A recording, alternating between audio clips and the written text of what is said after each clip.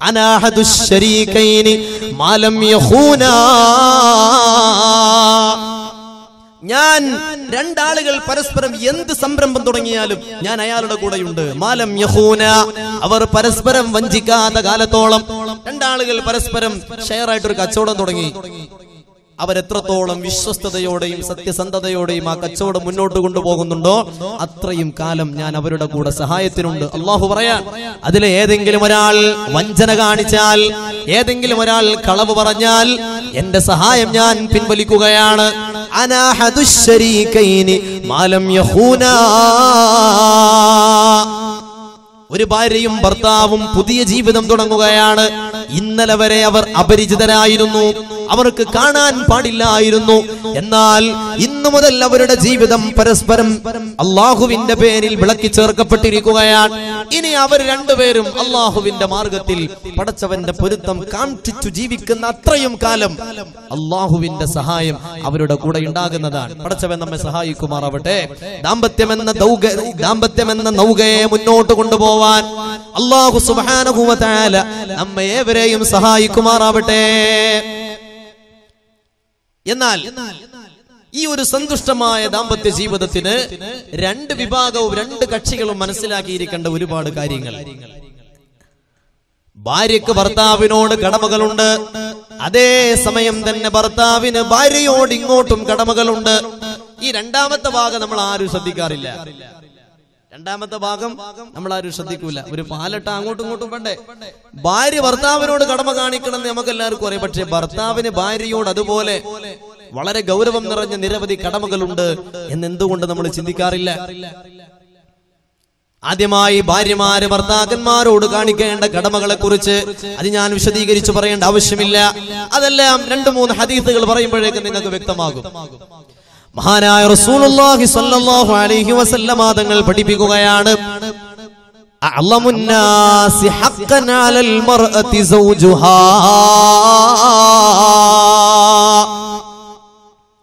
ഒരു പെണ്ണിനെ സംബന്ധിച്ചിടത്തോളം അവൾ ഏറ്റവും കൂടുതൽ കടമ കാണിക്കേണ്ട പുരുഷൻ അവളുടെ ബാപ്പയല്ല, അവളുടെ ഭർത്താവാണ്. എന്നാൽ ഒരു പുരുഷനെ സംബന്ധിച്ചിടത്തോളം അവൻ ഏറ്റവും കൂടുതൽ കടമ കാണിക്കേണ്ട പെണ്ണ് അവന്റെ ഭാര്യയല്ല, ഉമ്മയാണ്. വ്യത്യാസമുണ്ട്. ഒരു പെണ്ണിന് ഏറ്റവും കൂടുതൽ ബാപ്പയെക്കാളും ഭർത്താവിനോട് കടമ കാണിക്കാനുണ്ട്. എന്നാൽ ഒരാണിന് ഭാര്യയെക്കാളും ഉമ്മയോടാണ് കടമ കാണിക്കേണ്ടത്. ഈ സംഗതി മനസ്സിലാക്കിയാൽ, ഈ സത്യം മനസ്സിലാക്കിയാൽ പിന്നെ അമ്മായിമ്മയും അതുപോലെ മരുമോളും തമ്മിൽ പോരുണ്ടാവില്ല. ഇത് ചില ഭർത്താക്കന്മാര് ചെകുത്താന്റെ ഈ കടലിന്റെ ഇടയിൽ പെട്ടതുപോലെ എന്നുള്ള പ്രതീതിയാണ്. എന്തെങ്കിലും സാധനം അങ്ങാടിയിൽ നിന്ന് വാങ്ങിക്കൊണ്ടുവന്ന് ഭാര്യന്റെ കൈ കൊടുത്താൽ ഉമ്മാക്ക് പറ്റൂല. പിറ്റേ ദിവസം എന്നാലും ഉമ്മാന്റെ കൈ കൊടുത്ത ഭാര്യക്കും പറ്റൂല. പിന്നെ ആരെങ്കിലും ഒരാളെ കൈ കൊടുക്കണ്ടേ? ഇത് ആരെ കൈ കൊടുക്കും? അങ്ങനെ ഈ ഒരു ത്രിശങ്കുവിലാകുന്നത് എന്തുകൊണ്ടാണ്? ഭാര്യ മനസ്സിലാക്കിയാൽ മതി, എന്റെ ഭർത്താവിന് എന്നെക്കാളും കടമ അദ്ദേഹത്തിന്റെ ഉമ്മയോടാണ്. ഈ ഒരു യാഥാർത്ഥ്യം മനസ്സിലാകുമ്പോ ഈ അമ്മായിമ്മ പോരും അതുപോലെ മരുമകൾ തമ്മിലുള്ള പ്രശ്നമൊക്കെ അവസാനിക്കും. അതുകൊണ്ട് തന്നെ ഒരു പെണ്ണിന് ഏറ്റവും കൂടുതൽ കടമ കാണിക്കാനുള്ളത് തന്റെ ഭർത്താവിനോടാണ്. ഈ സത്യം നമ്മൾ മനസ്സിലാക്കുക. അതോടൊപ്പം മഹാനായ റസൂലുള്ളാഹി സ്വല്ലല്ലാഹു അലൈഹി വസല്ലമ തങ്ങൾ പറഞ്ഞു, ലൗ കുൻതു ആമിറൻ അഹദൻ യസ്ജുദ ലി അഹദിൻ, ഒരാളോട് മറ്റൊരാൾക്ക് മുമ്പിൽ സുജൂദ് ചെയ്യാൻ ഞാൻ പറയുമായിരുന്നെങ്കിൽ ലഅമർതുൽ മർഅത അൻ തസ്ജുദ ലി സൗജിഹാ,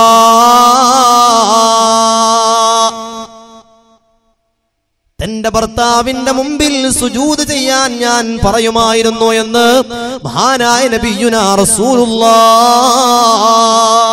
സ്വല്ലല്ലാഹു അലൈഹി വസല്ലം. എത്ര വലിയ ഗൗരവമാണിത്! അള്ളാന്റെ മുമ്പിലല്ലേ സുജൂദ് ചെയ്യാൻ പറ്റൂ. പക്ഷേ ഒരു പടപ്പിന്റെ മുമ്പിൽ സുജൂദ് ചെയ്യാൻ ഞാൻ പറയുമായിരുന്നെങ്കിൽ ഒരു പെണ്ണിനോട് ഭർത്താവിന്റെ മുമ്പിൽ സുജൂദ് ചെയ്യാൻ ഞാൻ പറയുമായിരുന്നു. അവിടെ നിന്ന് വീണ്ടും പഠിപ്പിച്ചു, ഒരു ഭർത്താവിന്റെ ശരീരത്തിൽ നിറയെ വ്രണങ്ങൾ, മുറിവുകൾ ഉണ്ടാവുകയും ആ ഭർത്താവിന്റെ ശരീരം വളരെ ദുർഗന്ധം വമിക്കുന്ന ചലമിങ്ങനെ ഒലിച്ചു വരികയും ചെയ്താൽ, ഒരു ഭാര്യ വന്നുകൊണ്ട് ആ ഭർത്താവിന്റെ ശരീരത്തെ നാവുകൊണ്ട് തുടച്ചു വൃത്തിയാക്കി കൊടുക്കുകയും ചെയ്താൽ, മാ അദ്ദത ഹഖ്ഖഹു, എങ്കിൽ പോലും ഭർത്താവിനോട് കാണിക്കേണ്ട കടമകൾ പരിപൂർണമായും ഭാര്യ നിറവേറ്റിയിട്ടില്ല എന്ന് മഹാനായ റസൂലുള്ളാഹി സ്വല്ലല്ലാഹു അലൈഹി വസല്ലം. കൈകൊണ്ട് തുടച്ചു വൃത്തിയാക്കുന്ന കാര്യമല്ല പറഞ്ഞത്. ഒരു ശീല കഷ്ണം എടുത്തിട്ട് ഒരു തുണി കഷ്ണം എടുത്തിട്ട് തുടച്ചു വൃത്തിയാക്കുന്ന കാര്യമല്ല പറഞ്ഞത്. നാവ് കൊണ്ട് തുടച്ചു വൃത്തിയാക്കി കൊടുത്താൽ പോലും ഭർത്താവിനോടുള്ള കടമകൾ പരിപൂർണമായും നിറവേറ്റിയവളായി ഈ ഭാര്യ മാറുന്നില്ല. ഭർത്താവിനെ തൃപ്തിപ്പെടുത്തുമ്പോൾ ഒരു പെണ്ണിന് ലഭിക്കുന്നത് സ്വർഗമാണ്. ഭർത്താവിനെ ദേഷ്യം പിടിപ്പിക്കുമ്പോൾ ഒരു പെണ്ണിന് ലഭിക്കുന്നത് മലക്കുകളുടെ ശാപമാണ്. മഹാനായ റസൂലുള്ളാഹി സ്വല്ലല്ലാഹു അലൈഹി വസല്ലമ തങ്ങൾ പറഞ്ഞിട്ടുണ്ടല്ലോ, അയ്യമംറഅതുൻ മാതത്, ഒരു പെണ്ണ് മരിക്കുകയാണെങ്കിൽ വസൗജുഹാ അൻഹാറാൽ, ഭർത്താവിന്റെ പൊരുത്തം ലഭിച്ചുകൊണ്ടാണ് ഒരു പെണ്ണ് മരിക്കുന്നതെങ്കിൽ ദഖലത്തിൽ ജന്ന, അവൾ സ്വർഗത്തിൽ കടക്കാൻ പിന്നെ മറ്റു പ്രവർത്തനങ്ങൾ ആവശ്യമില്ല. ഭർത്താവിന്റെ പൊരുത്തം നേടിയിട്ടാണ് ഒരു പെണ്ണ് മരിക്കുന്നതെങ്കിൽ അവൾ സ്വർഗത്തിലാണ്. എന്നാൽ ഭർത്താവിന്റെ പൊരുത്തല്ലാതെ ഒരു രാത്രി പോലും കഴിഞ്ഞു പോകാൻ പാടില്ല എന്നും നബി തങ്ങൾ പഠിപ്പിച്ചു. അയ്യമംറഅതുൻ ബാതത്, ഒരു പെണ്ണ് രാത്രി കിടന്നുറങ്ങിയാൽ വസൗജുഹാ അൻഹാ സാഖിതുൻ, ഭർത്താവിന്റെ പൊരുത്തമില്ലാതെ ഭർത്താവ് പറഞ്ഞതനുസരിക്കാതെ ഒരു പെണ്ണ് കിടന്നുറങ്ങിയാൽ ലഅനത്ഹൽ മലായികതു ഹത്താ തുസ്ബിഹ, അവൾ നേരം പുലരുന്നതുവരെ മലക്കുകൾ അവളെ ശപിച്ചുകൊണ്ടിരിക്കുകയാണെന്ന് നബിയുനാ റസൂലുള്ളാഹ്. ഒരു രാത്രി അല്ലാഹുവിന്റെ മലക്കുകളുടെ ശാപം ആ പെണ്ണിനുണ്ടാകുന്നതാണ്. എന്റെ പ്രിയപ്പെട്ട സഹോദരിമാർക്ക് ഭർത്താവിനോട് കാണിക്കേണ്ട കടമകൾ പറയാൻ ഇതിലപ്പുറം എന്തു വേണം? എന്തിനേറെ ഭർത്താവിനോട് ഒരു വാക്ക് ഇഷ്ടമില്ലാത്തത് പറഞ്ഞാൽ, ഭർത്താവിനോട് ഒരു വാക്ക് ഇഷ്ടമില്ലാത്തത് പറഞ്ഞാൽ അതോടുകൂടി നമ്മൾ ചെയ്ത അമലുകളെല്ലാം പൊളിഞ്ഞു പോകുന്ന, പിന്നെ ഒരു അമലും അല്ലാഹു സ്വീകരിക്കില്ല. ഏതാണ് ആ വാക്ക് എന്നറിയോ? മാ റഅയ്തു മിൻക ഖൈറൻ ഖത്തു. മലയാളത്തിൽ പറഞ്ഞാൽ, നിങ്ങൾ ഇത്ര കാലമായിട്ട് എനിക്ക് എന്തെങ്കിലും വാങ്ങി തന്നിട്ടുണ്ടോ? നിങ്ങൾ ഇത്ര കാലമായിട്ട് എനിക്ക് എന്തെങ്കിലും ഒരു നന്മ ചെയ്തു തന്നിട്ടുണ്ടോ എന്നൊരു ഭാര്യ തന്റെ ഭർത്താവിനോട് ചോദിച്ചാൽ അവളുടെ പ്രവർത്തനങ്ങളെല്ലാം അല്ലാഹു പൊളിച്ചു കളയുന്നതാണെന്ന് നബിയുനാ റസൂലുള്ളാഹ്. വളരെ ഗൗരവത്തിൽ ചിന്തിക്കണം നമ്മൾ. വതഹ്സബൂനഹു ഹയ്യിനൻ വഹുവ ഇൻദല്ലാഹി അദീം. ഭർത്താവ് നമുക്ക് ചെയ്തു തരുന്ന ഗുണങ്ങൾ, നന്മകൾ, ഉപകാരങ്ങൾ, ആ ഭർത്താവ് നമുക്ക് ചെയ്തു തരുന്ന ഒരുപാട് നല്ല നല്ല കാര്യങ്ങൾ, അതിനെ ഒരിക്കലും നമ്മൾ നിഷേധിക്കുകയോ നന്ദികേട് കാണിക്കുകയോ ചെയ്യരുത്. അങ്ങനെ ചെയ്താൽ നമ്മുടെ എല്ലാ അമലും പൊളിഞ്ഞു പോകും. മാത്രമല്ല, അധിക സ്ത്രീകളും നരകത്തിൽ കടക്കുവാൻ കാരണമായി നബി തങ്ങൾ പറഞ്ഞതും അത് തന്നെയാണല്ലോ, തുക്സിർനൽ ലഅന വതക്ഫുർനൽ അശീർ. നിങ്ങൾ ശാപവാക്കുകൾ അധികരിപ്പിക്കുന്നവരാണ്. ശാപവാക്കുകൾ അധികരിപ്പിക്കുക അല്ലേ? ചെറിയ മക്കളുടെ കയ്യിൽ നിന്ന് ഗ്ലാസ് വീണ് പൊട്ടിയാൽ ഏത് കുരുത്തം കെട്ടവൻ അത് പൊട്ടിച്ചതെന്ന് ചോദിക്കും. സ്വന്തം മക്കളെ പറ്റിയാണ് പറഞ്ഞത്. ഇനി സ്വന്തം കൈ തട്ടിയിട്ട് ഗ്ലാസ് വീണ് പൊട്ടിയാലോ ഏത് കുരുത്തം കെട്ടവനായത് ഇവിടെ കൊണ്ടുപോയി വെച്ചത്? അപ്പൊ കൊണ്ടുവച്ചാക്ക കുഴപ്പം, തട്ടിയിട്ട് ഓക്ക് പ്രശ്നം ഉണ്ടാവില്ല. അങ്ങനെ എവിടെയും ശാപവാക്കുകൾ പറയാം. തുക്സിർനൽ ലഅന വതക്ഫുർനൽ അശീർ. ശാപവാക്കുകൾ അധികരിപ്പിക്കുകയും ഭർത്താവിനോട് നന്ദികേട് കാണിക്കുകയും ചെയ്യലാണ് അധിക സ്ത്രീകളെയും നരകത്തിൽ കടത്താനുള്ള കാരണമെന്ന് നബിയുനാ റസൂലുള്ളാഹ് സ്വല്ലല്ലാഹു അലൈഹി വസല്ലമ തങ്ങൾ പഠിപ്പിക്കുകയാണ്. തനിക്കു വേണ്ടി വാങ്ങിക്കൊണ്ടുവന്ന സാരി അല്ലെങ്കിൽ പർദയോ ചുരിദാറോ പാവപ്പെട്ട ഭർത്താവിന് ഫാഷൻ അറിയില്ലല്ലോ, പുതിയ പുതിയ മോഡലുകൾ അറിയില്ലല്ലോ, അതിന്റെ പേരിൽ ഭർത്താവിനെ കുറ്റപ്പെടുത്തുകയും ഇതുവരെ നിങ്ങൾ ഒന്നും തന്നെ എനിക്ക് നല്ലത് വാങ്ങി തന്നിട്ടില്ല എന്ന് പറയുകയും ചെയ്യുന്നത് പ്രിയപ്പെട്ട സഹോദരിമാരെ വളരെ ഗൗരവം നിറഞ്ഞ വാക്കുകളാണ്. മഹാനായ സയ്യിദുന ഉമർ ഇബ്നു അബ്ദുൽ അസീസ് റളിയല്ലാഹു അൻഹു, നമുക്കറിയാം അഞ്ചാമത്തെ ഖലീഫയാണല്ലോ, അമവി ഭരണാധികാരിയായിരുന്ന രണ്ടാം ഉമർ എന്നറിയപ്പെട്ട മഹാനായ ഇസ്ലാമിന്റെ രണ്ടാം ഖലീഫയായിരുന്ന ഉമർ ഇബ്നുൽ ഖത്താബ് റളിയല്ലാഹു അൻഹുവിന്റെ പേരക്കുട്ടിയല്ലേ. ഉമർ ഇബ്നുൽ ഖത്താബ് തങ്ങളുടെ അതേ ജീവിതചര്യ തന്റെ ജീവിതത്തിൽ കൊണ്ടുവരാൻ ശ്രമിച്ച വളരെ വളരെ മഹത്വത്തിന്റെയും ഔന്നത്യത്തിന്റെയും ഉടമയായിരുന്ന സയ്യിദുനാ ഉമർ ഇബ്നു അബ്ദുൽ അസീസ് റളിയല്ലാഹു അൻഹു അദ്ദേഹം ഇസ്ലാമിക ഭരണാധികാരിയായി ചുമതലയേറ്റപ്പോ അദ്ദേഹത്തിന്റെ ഭാര്യ തന്റെ തൊട്ടുമുമ്പ് ഭരണാധികാരിയായിരുന്ന അബ്ദുൽ മലിക് എന്ന വളരെ പ്രതാപിയായിരുന്ന അതിശക്തനായ രാജാവിന്റെ മകളായ ഫാത്തിമത്ത് ബിൻത് അബ്ദുൽ മലിക് എന്നവരാണ്. അബ്ദുൽ മലിക് ബിൻ മർവാൻ എന്ന് പറഞ്ഞാൽ ഇസ്ലാമിക ചരിത്രത്തിലെ ഏറ്റവും വലിയ ഭരണാധികാരിയാണ്. അദ്ദേഹത്തിന്റെ മകളായ രാജകുമാരിയാണ് ഫാത്തിമത്ത് ബിൻത് അബ്ദുൽ മലിക്. വളരെ ആഡംബരപൂർണമായ ജീവിതം നയിച്ച പെണ്ണായിരുന്നു അവർ. അങ്ങനെ വിവാഹം കഴിഞ്ഞു. ഫാത്തിമത്ത് ബിൻ അബ്ദുൽ മലിക് മഹാനായ ഉമർ ബിൻ അബ്ദുൽ അസീസ് റളിയല്ലാഹു അൻഹുവിന്റെ ജീവിതത്തിലേക്ക് മണവാട്ടിയായി കടന്നു വന്നു. ആ സമയത്ത് ശരീരത്തിലൊക്കെ എണ്ണിയാലൊടുങ്ങാത്ത ആഭരണങ്ങളാണ്. എണ്ണിയാലൊടുങ്ങാത്ത ആഭരണങ്ങൾ നമ്മളിപ്പോ ഇന്ന് കാണുന്നില്ലേ? വലിയ വലിയ കോടീശ്വരന്മാരുടെ മക്കളുടെയൊക്കെ കല്യാണം, ശരീരത്തിൽ എത്ര പവന്റെ ആഭരണമാണ്, മൊബൈൽ ജ്വല്ലറികളാണെന്നൊക്കെ തോന്നിപ്പോകും. അപ്പൊ അന്നത്തെ ഒരു രാജാവിന്റെ മകളുടെ കല്യാണം നടക്കുമ്പോ എത്ര ആഭരണങ്ങൾ ഉണ്ടാവും നമുക്കൊന്ന് ചിന്തിച്ചു നോക്കാലോ. എണ്ണിയാലൊടുങ്ങാത്ത വിലമതിക്കാത്ത ആഭരണങ്ങളുമായി പുതുമണവാട്ടിയായി തന്റെ ജീവിതത്തിലേക്ക് കടന്നു വന്ന രാജകുമാരിയെ നോക്കിയിട്ട് മഹാനായ ഉമർ ഇബ്നു അബ്ദുൽ അസീസ് റളിയല്ലാഹു അൻഹു ചോദിച്ചു, പെണ്ണേ, നിന്റെ ശരീരത്തിൽ കാണുന്ന ഈ ആഭരണങ്ങളെല്ലാം നിന്റെ ബാപ്പ സമ്പാദിച്ചതല്ല. ബാപ്പ ജോലി എടുത്തിട്ട് സമ്പാദിച്ചത് അല്ല. പാവപ്പെട്ട ആളുകളുടെ നികുതി പണവും പാവപ്പെട്ട ദരിദ്രരായിരുന്ന ജനങ്ങളിൽ നിന്ന് പിടിച്ചു പറിച്ചെടുത്ത ഒരുപാട് സമ്പത്തുമാണിതെല്ലാം. അതുകൊണ്ട് പെണ്ണെ, ഇത് നിനക്ക് ഹലാലാകുമെന്ന് എനിക്ക് തോന്നുന്നില്ല. ഈ ആഭരണങ്ങളെല്ലാം നമുക്ക് ഇസ്ലാമിക ഗവൺമെന്റിന്റെ ബൈത്തുൽ മാലിലേക്ക്, പൊതുഖജനാവിലേക്ക് തിരിച്ചേൽപ്പിക്കാം. ആ സമയത്ത് ഫാത്തിമ ബിവി എന്താ പറഞ്ഞത്? പറ്റൂല, ഇതെന്റെ വാപ്പ എനിക്ക് തന്നതാ. അങ്ങനെ പറഞ്ഞ ഒരു മിനിറ്റ് പോലും ഞാൻ ഇവിടെ നിൽക്കില്ല എന്ന് പറഞ്ഞില്ല. സ്വാലിഹായ ഭർത്താവിന്റെ സ്വാലിഹത്തായ പെണ്ണായിരുന്നു ഫാത്തിമ. നബി തങ്ങൾ പറഞ്ഞിട്ടുണ്ടല്ലോ, ഈ ദുനിയാവിൽ നിങ്ങൾ അനുഭവിക്കുന്ന സുഖങ്ങളിലെ ഏറ്റവും നല്ലത് സ്വാലിഹത്തായ ഒരു ഭാര്യ ഉണ്ടാവുക എന്നതാണ്. സ്വാലിഹത്തായ ഒരു പെണ്ണുണ്ടെങ്കിൽ പിന്നെ മനസ്സിനുള്ള സമാധാനം അത്ര വേറെ എവിടെയും കിട്ടൂല. അപ്പോ ഈ മഹദി പറഞ്ഞു, എന്റെ പ്രിയപ്പെട്ട യജമാനരെ, നിങ്ങളുടെ ആഗ്രഹം അങ്ങനെയാണെങ്കിൽ അങ്ങനെ തന്നെയാവാം. അങ്ങനെ ശരീരത്തിലെ എല്ലാ ആഭരണവും ഊരിയിട്ട് ബൈത്തുൽ മാലിൽ ഏൽപ്പിച്ചു, പൊതു ഖജനാവിൽ. ഹിജ്റ 101 മഹാനായ ഉമർ ഇബ്നു അബ്ദുൽ അസീസ് റളിയല്ലാഹു അൻഹു വഫാത്തായി.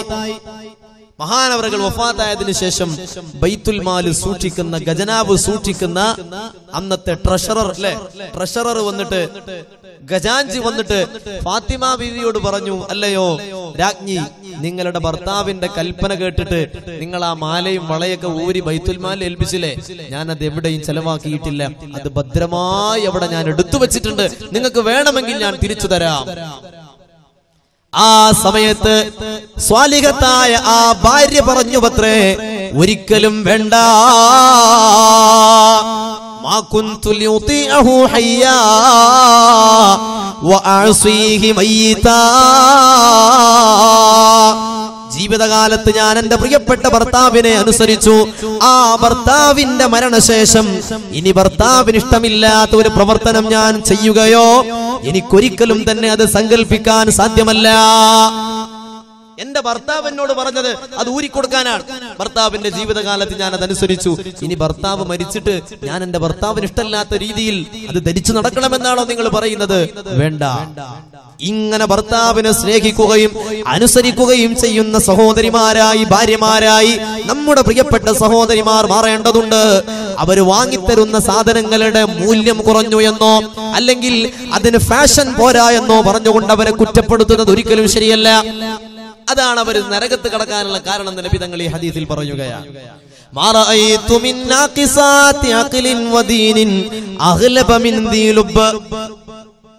സ്ത്രീകളെ സംബന്ധിച്ചിടത്തോളം അവര് ബുദ്ധി കുറഞ്ഞവരും അതുപോലെ തന്നെ ദീന് കുറഞ്ഞവരുമാണെന്ന് റസൂലുള്ളാഹി സ്വല്ലല്ലാഹു അലൈഹി വസല്ലം തങ്ങൾ പറയാണ്.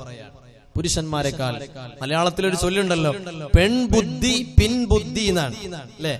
പെൺബുദ്ധി പിൻബുദ്ധി. പക്ഷെ അതൊന്നും ശരിയല്ല. പല പെണ്ണുങ്ങളും നല്ല ബുദ്ധിയുള്ള പെണ്ണുങ്ങളാണ്, നല്ല കാഞ്ഞ ബുദ്ധിയുള്ള പെണ്ണുങ്ങളുണ്ട് നമ്മുടെ നാട്ടിലൊക്കെ. പണ്ടൊരു പെണ്ണിന് ചക്ക തിന്നാൻ ഭയങ്കര ആഗ്രഹം. ആ ഭർത്താവിനോട് പറഞ്ഞു, എനിക്കൊരു ചക്ക വേണം. ഭർത്താവ് കൈ മലർത്തി, മോളെ എവിടുന്നാ ഞാൻ ചക്ക തരുന്നത്? ചക്ക പോയിട്ടൊരു പ്ലാവ് പോലും എന്റെ കയ്യിലില്ലല്ലോ, പിന്നെ എവിടുന്നാ ചക്ക തരാ?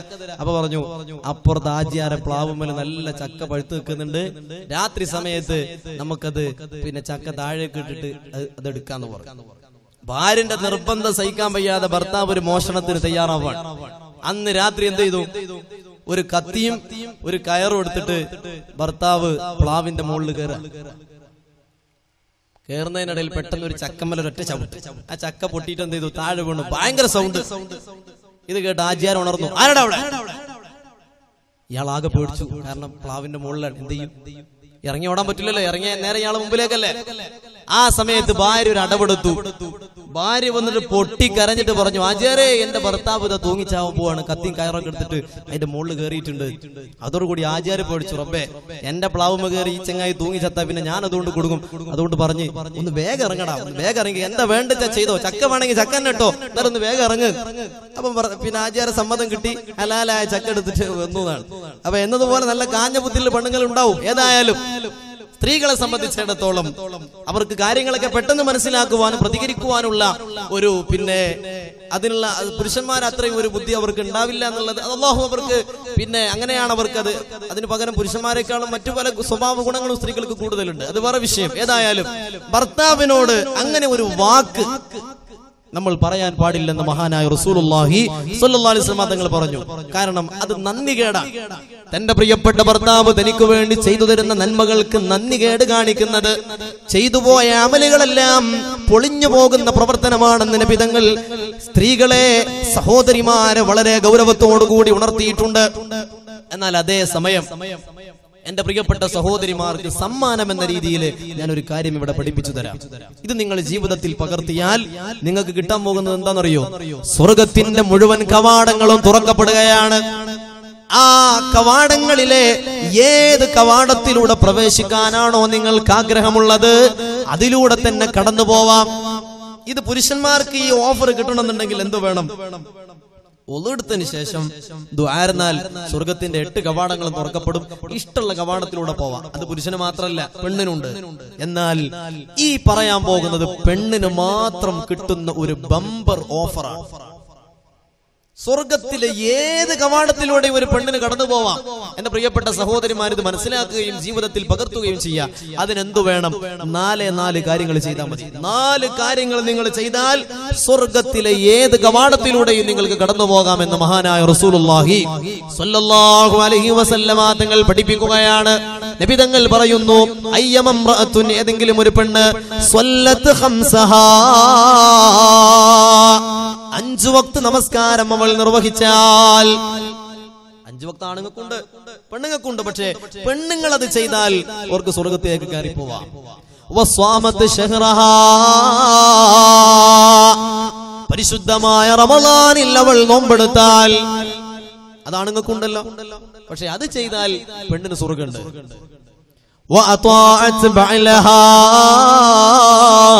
തന്റെ പ്രിയപ്പെട്ട ഭർത്താവിനെ അനുസരിച്ചാൽ, അവളുടെ ശരീരത്തിന്റെ ഗോപ്യമായ ഭാഗങ്ങൾ, മറക്കേണ്ട ഭാഗങ്ങൾ മറച്ചുകൊണ്ട് അവൾ ജീവിച്ചാൽ, അതപോടെ അച്ചടക്കത്തോടെ ജീവിച്ചാൽ, അവളോട് പറയപ്പെടുന്നതാണ്, ഉദ്ഖുലീ മിൻ അയ്യി അബ്വാബിൽ ജന്നത്തി ശിഅ്തി, സ്വർഗത്തിന്റെ ഏത് കവാടത്തിലൂടെയും നിങ്ങൾക്ക് കടന്നു പോവാം എന്നാ പെണ്ണിനോട് നാളെ മലക്കുകൾ പറയുമെന്ന് മഹാനായ റസൂലുള്ളാഹി സ്വല്ലല്ലാഹു അലൈഹി വസല്ലം. ഇതേ 4 കാര്യം ആണുങ്ങൾ ചെയ്താൽ അവർക്ക് ഈ ഓഫർ ഇല്ല. 5 വക്ത് നിസ്കാരം, റമളാനിൽ നോമ്പെടുക്കുക, ഭർത്താവിനെ അനുസരിക്കുക, അതുപോലെ തന്റെ ശരീരം മറച്ചുകൊണ്ട് ജീവിക്കുക. ഈ 4 കാര്യങ്ങൾ ചെയ്താൽ ഭർത്താവിനെ പ്രയാസപ്പെടുത്തരുത്. കുത്തുവാക്കുകൾ പറഞ്ഞുകൊണ്ട് ഭർത്താവിന്റെ മനസ്സിനെ വിഷമിപ്പിക്കരുത്. വീട്ടിൽ നിന്നിറങ്ങിയാൽ സമാധാനായി, ഇനി അവളുടെ വാക്കുകൾ കേൾക്കണ്ടല്ലോ എന്ന് കരുതി ഭർത്താവ് സമാധാനപ്പെടുന്ന ഒരു അവസ്ഥ ഉണ്ടാവരുത്. പണ്ടൊരു പെണ്ണ് മരിച്ച് ഖബറടക്കിയിട്ട് ഭർത്താവ് തിരിച്ചു വരുമ്പോഴാണ് ഭയങ്കര ഇടിയും മഴയും, ഭയങ്കര ഇടി. ഭർത്താവ് നെഞ്ചത്ത് കഴിച്ചിട്ട് പറയണം, ഓൾ ഇത്ര പെട്ടെന്ന് ആകാശത്തെത്തിയോ? കാരണം വീട്ടിലുള്ള സമയത്ത് എപ്പോഴും ഇടിമഴയാണ്. ഈ ഇടിമഴ ആകാശത്ത് തുടങ്ങിയപ്പോ ഇയാൾ വിചാരിച്ചു ഇത്രയും പെട്ടെന്ന് ആകാശത്തെത്തിപ്പോയി. അങ്ങനെ ആവരുത്. ഭർത്താവിന് സ്വൈര്യം കൊടുക്കുക, സമാധാനം കൊടുക്കുക. ഭർത്താവ് എന്തെങ്കിലും പറഞ്ഞെന്ന് കരുതിയിട്ട് കുറെ കാലങ്ങൾ ചില ആളുകൾ അങ്ങനെയാണ്, ചാൻസ് കാത്തിരിക്കുക, എവിടെ കിട്ടുന്നത് വെച്ച് പാര വെക്കാൻ. കുറെ ആളുകൾ, പണ്ടൊരാള് സ്കൂളിൽ പഠിപ്പിക്കുന്ന ഒരു മാഷ്, ഒരു അധ്യാപകൻ, അദ്ദേഹം ഭാര്യയോട് ഇങ്ങനെ സംസാരിച്ചു കൊണ്ടിരിക്കുമ്പോ ഭാര്യയോട് പറഞ്ഞു, സ്കൂളിൽ സൈനബ ടീച്ചർ എന്ന് പറഞ്ഞ ടീച്ചർ ഉണ്ട്, ആ ടീച്ചർക്ക് പിന്നെ മീശ ഉണ്ട് എന്ന് പറഞ്ഞു. ചില പെണ്ണുങ്ങൾക്ക് ഉണ്ടാവില്ല ചെറിയ മീശ. അപ്പോ സൈനബ ടീച്ചർക്ക് മീശ ഉണ്ട് എന്ന് പറഞ്ഞു അത്രേ ഒരിക്കൽ. ആര്? ഭർത്താവ് ഭാര്യയോട്. കുറെ കാലം കഴിഞ്ഞ് വീടൊക്കെ പൊളിച്ചു പുതിയ വീടുണ്ടാക്കാൻ തുടങ്ങി. അങ്ങനെ ആ വീടിന്റെ നിർമ്മാണത്തിന് വേണ്ടി കൊണ്ടുവന്ന ഇഷ്ടികയുടെ ഒരു കഷ്ണം ഗേറ്റിന്റെ ഭാഗത്ത് ഇങ്ങനെ തെറിച്ചു നിൽക്കുന്നുണ്ട്. ഭർത്താവ് രാത്രി സമയത്ത് ബൈക്കിൽ വന്നപ്പോ അതിന്റെ ആ ഇഷ്ടികന്റെ മുകളിൽ കയറിയിട്ട് ബൈക്ക് മറിഞ്ഞുപോയി. ഭർത്താവ് ദേഷ്യം പിടിച്ചിട്ട് വന്നു, എന്താ നിനക്ക് ഇവിടെ പണി? ഈ ഗേറ്റിന്റെ അവിടെ ഒരു ഇഷ്ടികന്റെ കഷ്ണം കിടന്നിട്ട് നീ കണ്ടില്ല? എനിക്ക് വേറെ പണിയൊന്നുമില്ലല്ലോ, നേരം വെളുത്ത് മുതൽ TV കാണില്ലല്ലേ പണി? വീട്ടിലെ പണി പോയി ചെയ്യില്ല വരാൻ. പക്ഷെ ചോദ്യം എന്താ നിനക്ക് പണി നമ്മൾ ചോദിക്കാം. ഭർത്താക്കന്മാർ വന്നിട്ട് കടന്നുറങ്ങല, വീട്ടിലെ കാര്യങ്ങളൊക്കെ ചെയ്യല് പെണ്ണുങ്ങൾ. പക്ഷെ ചോദ്യം, നിനക്ക് ഇവിടെ ഒരു പണിയില്ലല്ലോ, ആ ചോദ്യം പാടില്ല. ഏതായാലും ഈ ഭർത്താവ് വന്നിട്ട് എന്താ നിനക്ക് ഇവിടെ പണി? ഇങ്ങനെ ഒരു ഇഷ്ടിക വീണ് എടുക്കുന്നത് നീ കണ്ടില്ല എന്നൊക്കെ ചോദിച്ചിട്ട് പിന്നെ ചൂടായപ്പോ ഭാര്യ ചോദിച്ചു, സൈനബ ടീച്ചർ ആ ചെറിയ പൊടിമീശ കാണുന്നങ്ങളെ കണ്ണുകൊണ്ട് ഇത്രയും വലിയൊരു ഇഷ്ടികങ്ങൾ കണ്ടില്ലെങ്കിൽ ആരെ കുഴപ്പ? എന്റെ കുഴപ്പമില്ലല്ലോ, കുറെ കൊല്ലങ്ങൾക്ക് മുമ്പ് പറഞ്ഞൊരു സംഗതിയാണ്.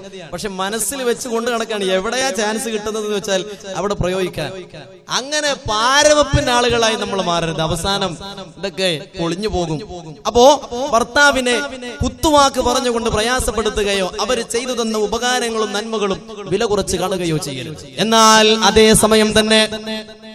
അതേ സമയം ഭർത്താക്കന്മാർക്ക് ഭാര്യമാരോട് വളരെ വളരെ കടമകളുണ്ട്. അതുകൂടി നമുക്കൊന്ന് നോക്കാം. ഏറ്റവും പ്രധാനമായും ഹുസ്നുൽ മുആശറ, സൽ സ്വഭാവത്തോടുകൂടി ഭാര്യമാരോട് പെരുമാറുക എന്നതാണ്. സ്നേഹം പ്രകടിപ്പിക്കുക, സൽ സ്വഭാവത്തോടുകൂടി സംസാരിക്കുക. മഹാനായ റസൂലുള്ളാഹി സ്വല്ലല്ലാഹു അലൈഹി വസല്ലമ തങ്ങൾ പറഞ്ഞിട്ടുണ്ടല്ലോ, ഖിയാറുക്കും ഖിയാറുക്കും ലിനിസാഇഹിം, നിങ്ങളിൽ ഏറ്റവും നല്ലവർ സ്വന്തം ഭാര്യമാരോട് നല്ല രീതിയിൽ പെരുമാറുന്നവരാണ്. നാട്ടിൽ വലിയ സാമൂഹിക പ്രവർത്തനം നടത്തുന്ന ആളാണ്, അല്ലെങ്കിൽ നാട്ടിൽ വലിയ മൂല്യരാണ്, നേതാവാണ്. പക്ഷെ വീട്ടിലെത്തിയാൽ ഭാര്യമാരോട് മോശപ്പെട്ട് പെരുമാറുന്നവരാണെങ്കിൽ അവരിൽ ഒരു നന്മയുമില്ല.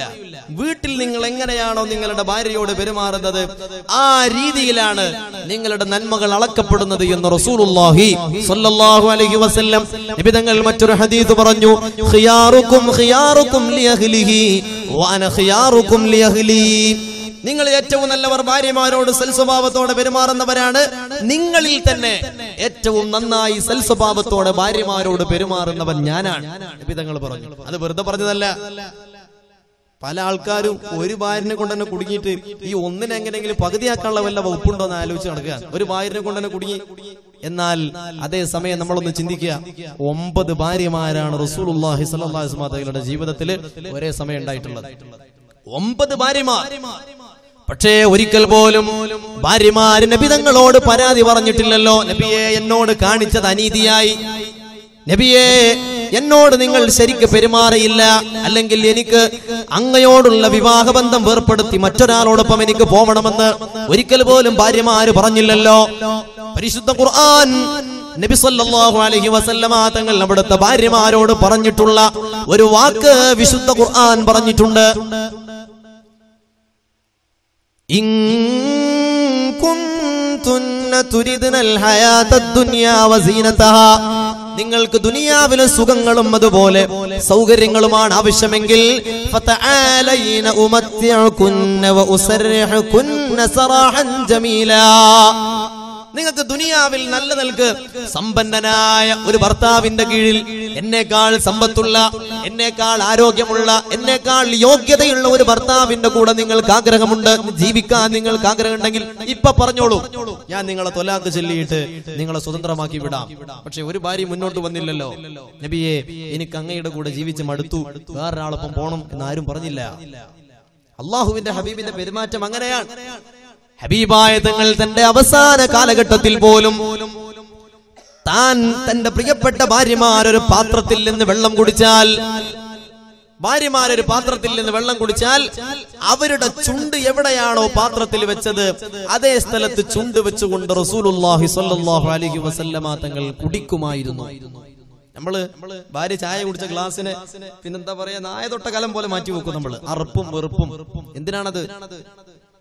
ഭാര്യമാര് വായ വെച്ച് കുടിച്ചിരുന്ന അതേ സ്ഥലത്ത് വായ വെച്ചുകൊണ്ട് മഹാനായ റസൂലുള്ളാഹി സ്വല്ലല്ലാഹു അലൈഹി വസല്ലമ തങ്ങൾ കുടിക്കുമായിരുന്നു. അതൊരു സ്നേഹ പ്രകടനമാണ്. മഹദിയായ സഫിയ ബീവി റളിയല്ലാഹു അൻഹാ അവരെപ്പോഴും മറ്റുള്ള ഭാര്യമാരോട് അഭിമാനം പറയാറുണ്ടത്രേ. എന്ത്? അവർക്ക് വാഹനപ്പുറത്ത് കയറാൻ റസൂലുള്ളാഹി സ്വല്ലല്ലാഹു അലൈഹി വസല്ലം തങ്ങൾ നിലത്തിങ്ങനെ ഇരുന്നു കൊടുക്കുമ്പോ നബി തങ്ങളുടെ കാലിന്റെ തുടയിൽ ചവിട്ടിയിട്ട് മഹദിയായ സഫിയ ബീവി റളിയല്ലാഹു അൻഹാ വാഹനപ്പുറത്ത് കയറുമായിരുന്നു. അതൊരു സ്നേഹപ്രകടനമാണ്. അതുകൊണ്ട് തന്നെ സഫിയ ബീവി വളരെ അഭിമാനത്തോടെ മറ്റു ഭാര്യമാരോട് ഈ സംഗതി ഇങ്ങനെ പറയാറുണ്ട്. അല്ലാഹുവിന്റെ ഹബീബ് മഹദിയായ ഖദീജ ബീവി റളിയല്ലാഹു അൻഹയോട് കാണിച്ച സ്നേഹം ഒരു ഭാര്യയും ഒരു ഭർത്താവിനോടും കാണിച്ചിട്ടില്ല, ഒരു ഭർത്താവും ഒരു ഭാര്യയോടും കാണിച്ചിട്ടില്ല. ചിന്തിക്കണ്ടേ നമ്മള്? ഹബീബായ തങ്ങൾ ആയിഷ ബീവി റളിയല്ലാഹു അൻഹയോട് കാണിച്ച സ്നേഹം അല്ലാഹുവിന്റെ ഹബീബിന് ദാഹിക്കുന്നവന് തണുത്ത വെള്ളത്തോടുള്ള സ്നേഹം പോലെയായിരുന്നു ബീവി ആയിഷ റളിയല്ലാഹു അൻഹയോടുണ്ടായിരുന്നത്. ഖദീജ ബീവി നബി തങ്ങൾ എത്ര സ്നേഹിച്ചു എന്നറിയണമെങ്കിൽ മക്കത്തെ ഹിറാ ഗുഹയിലേക്ക് ഒന്ന് കയറി നോക്കിയാൽ മതി. ജബലുൻ നൂർ എന്ന് പറയുന്ന ആ ഉയർന്നു നിൽക്കുന്ന പർവ്വതത്തിന്റെ ശിഖരത്തില് അല്ലാഹുവിന്റെ ഹബീബ് ധ്യാനത്തിൽ കഴിഞ്ഞ ഇബാദത്തിൽ മുഴുകിയ ഹിറാ ഗുഹയിലേക്ക് ഒരു ആരോഗ്യമുള്ള മനുഷ്യന് പോലും കടന്നു കയറണമെങ്കിൽ മണിക്കൂറുകൾ സമയമെടുക്കും.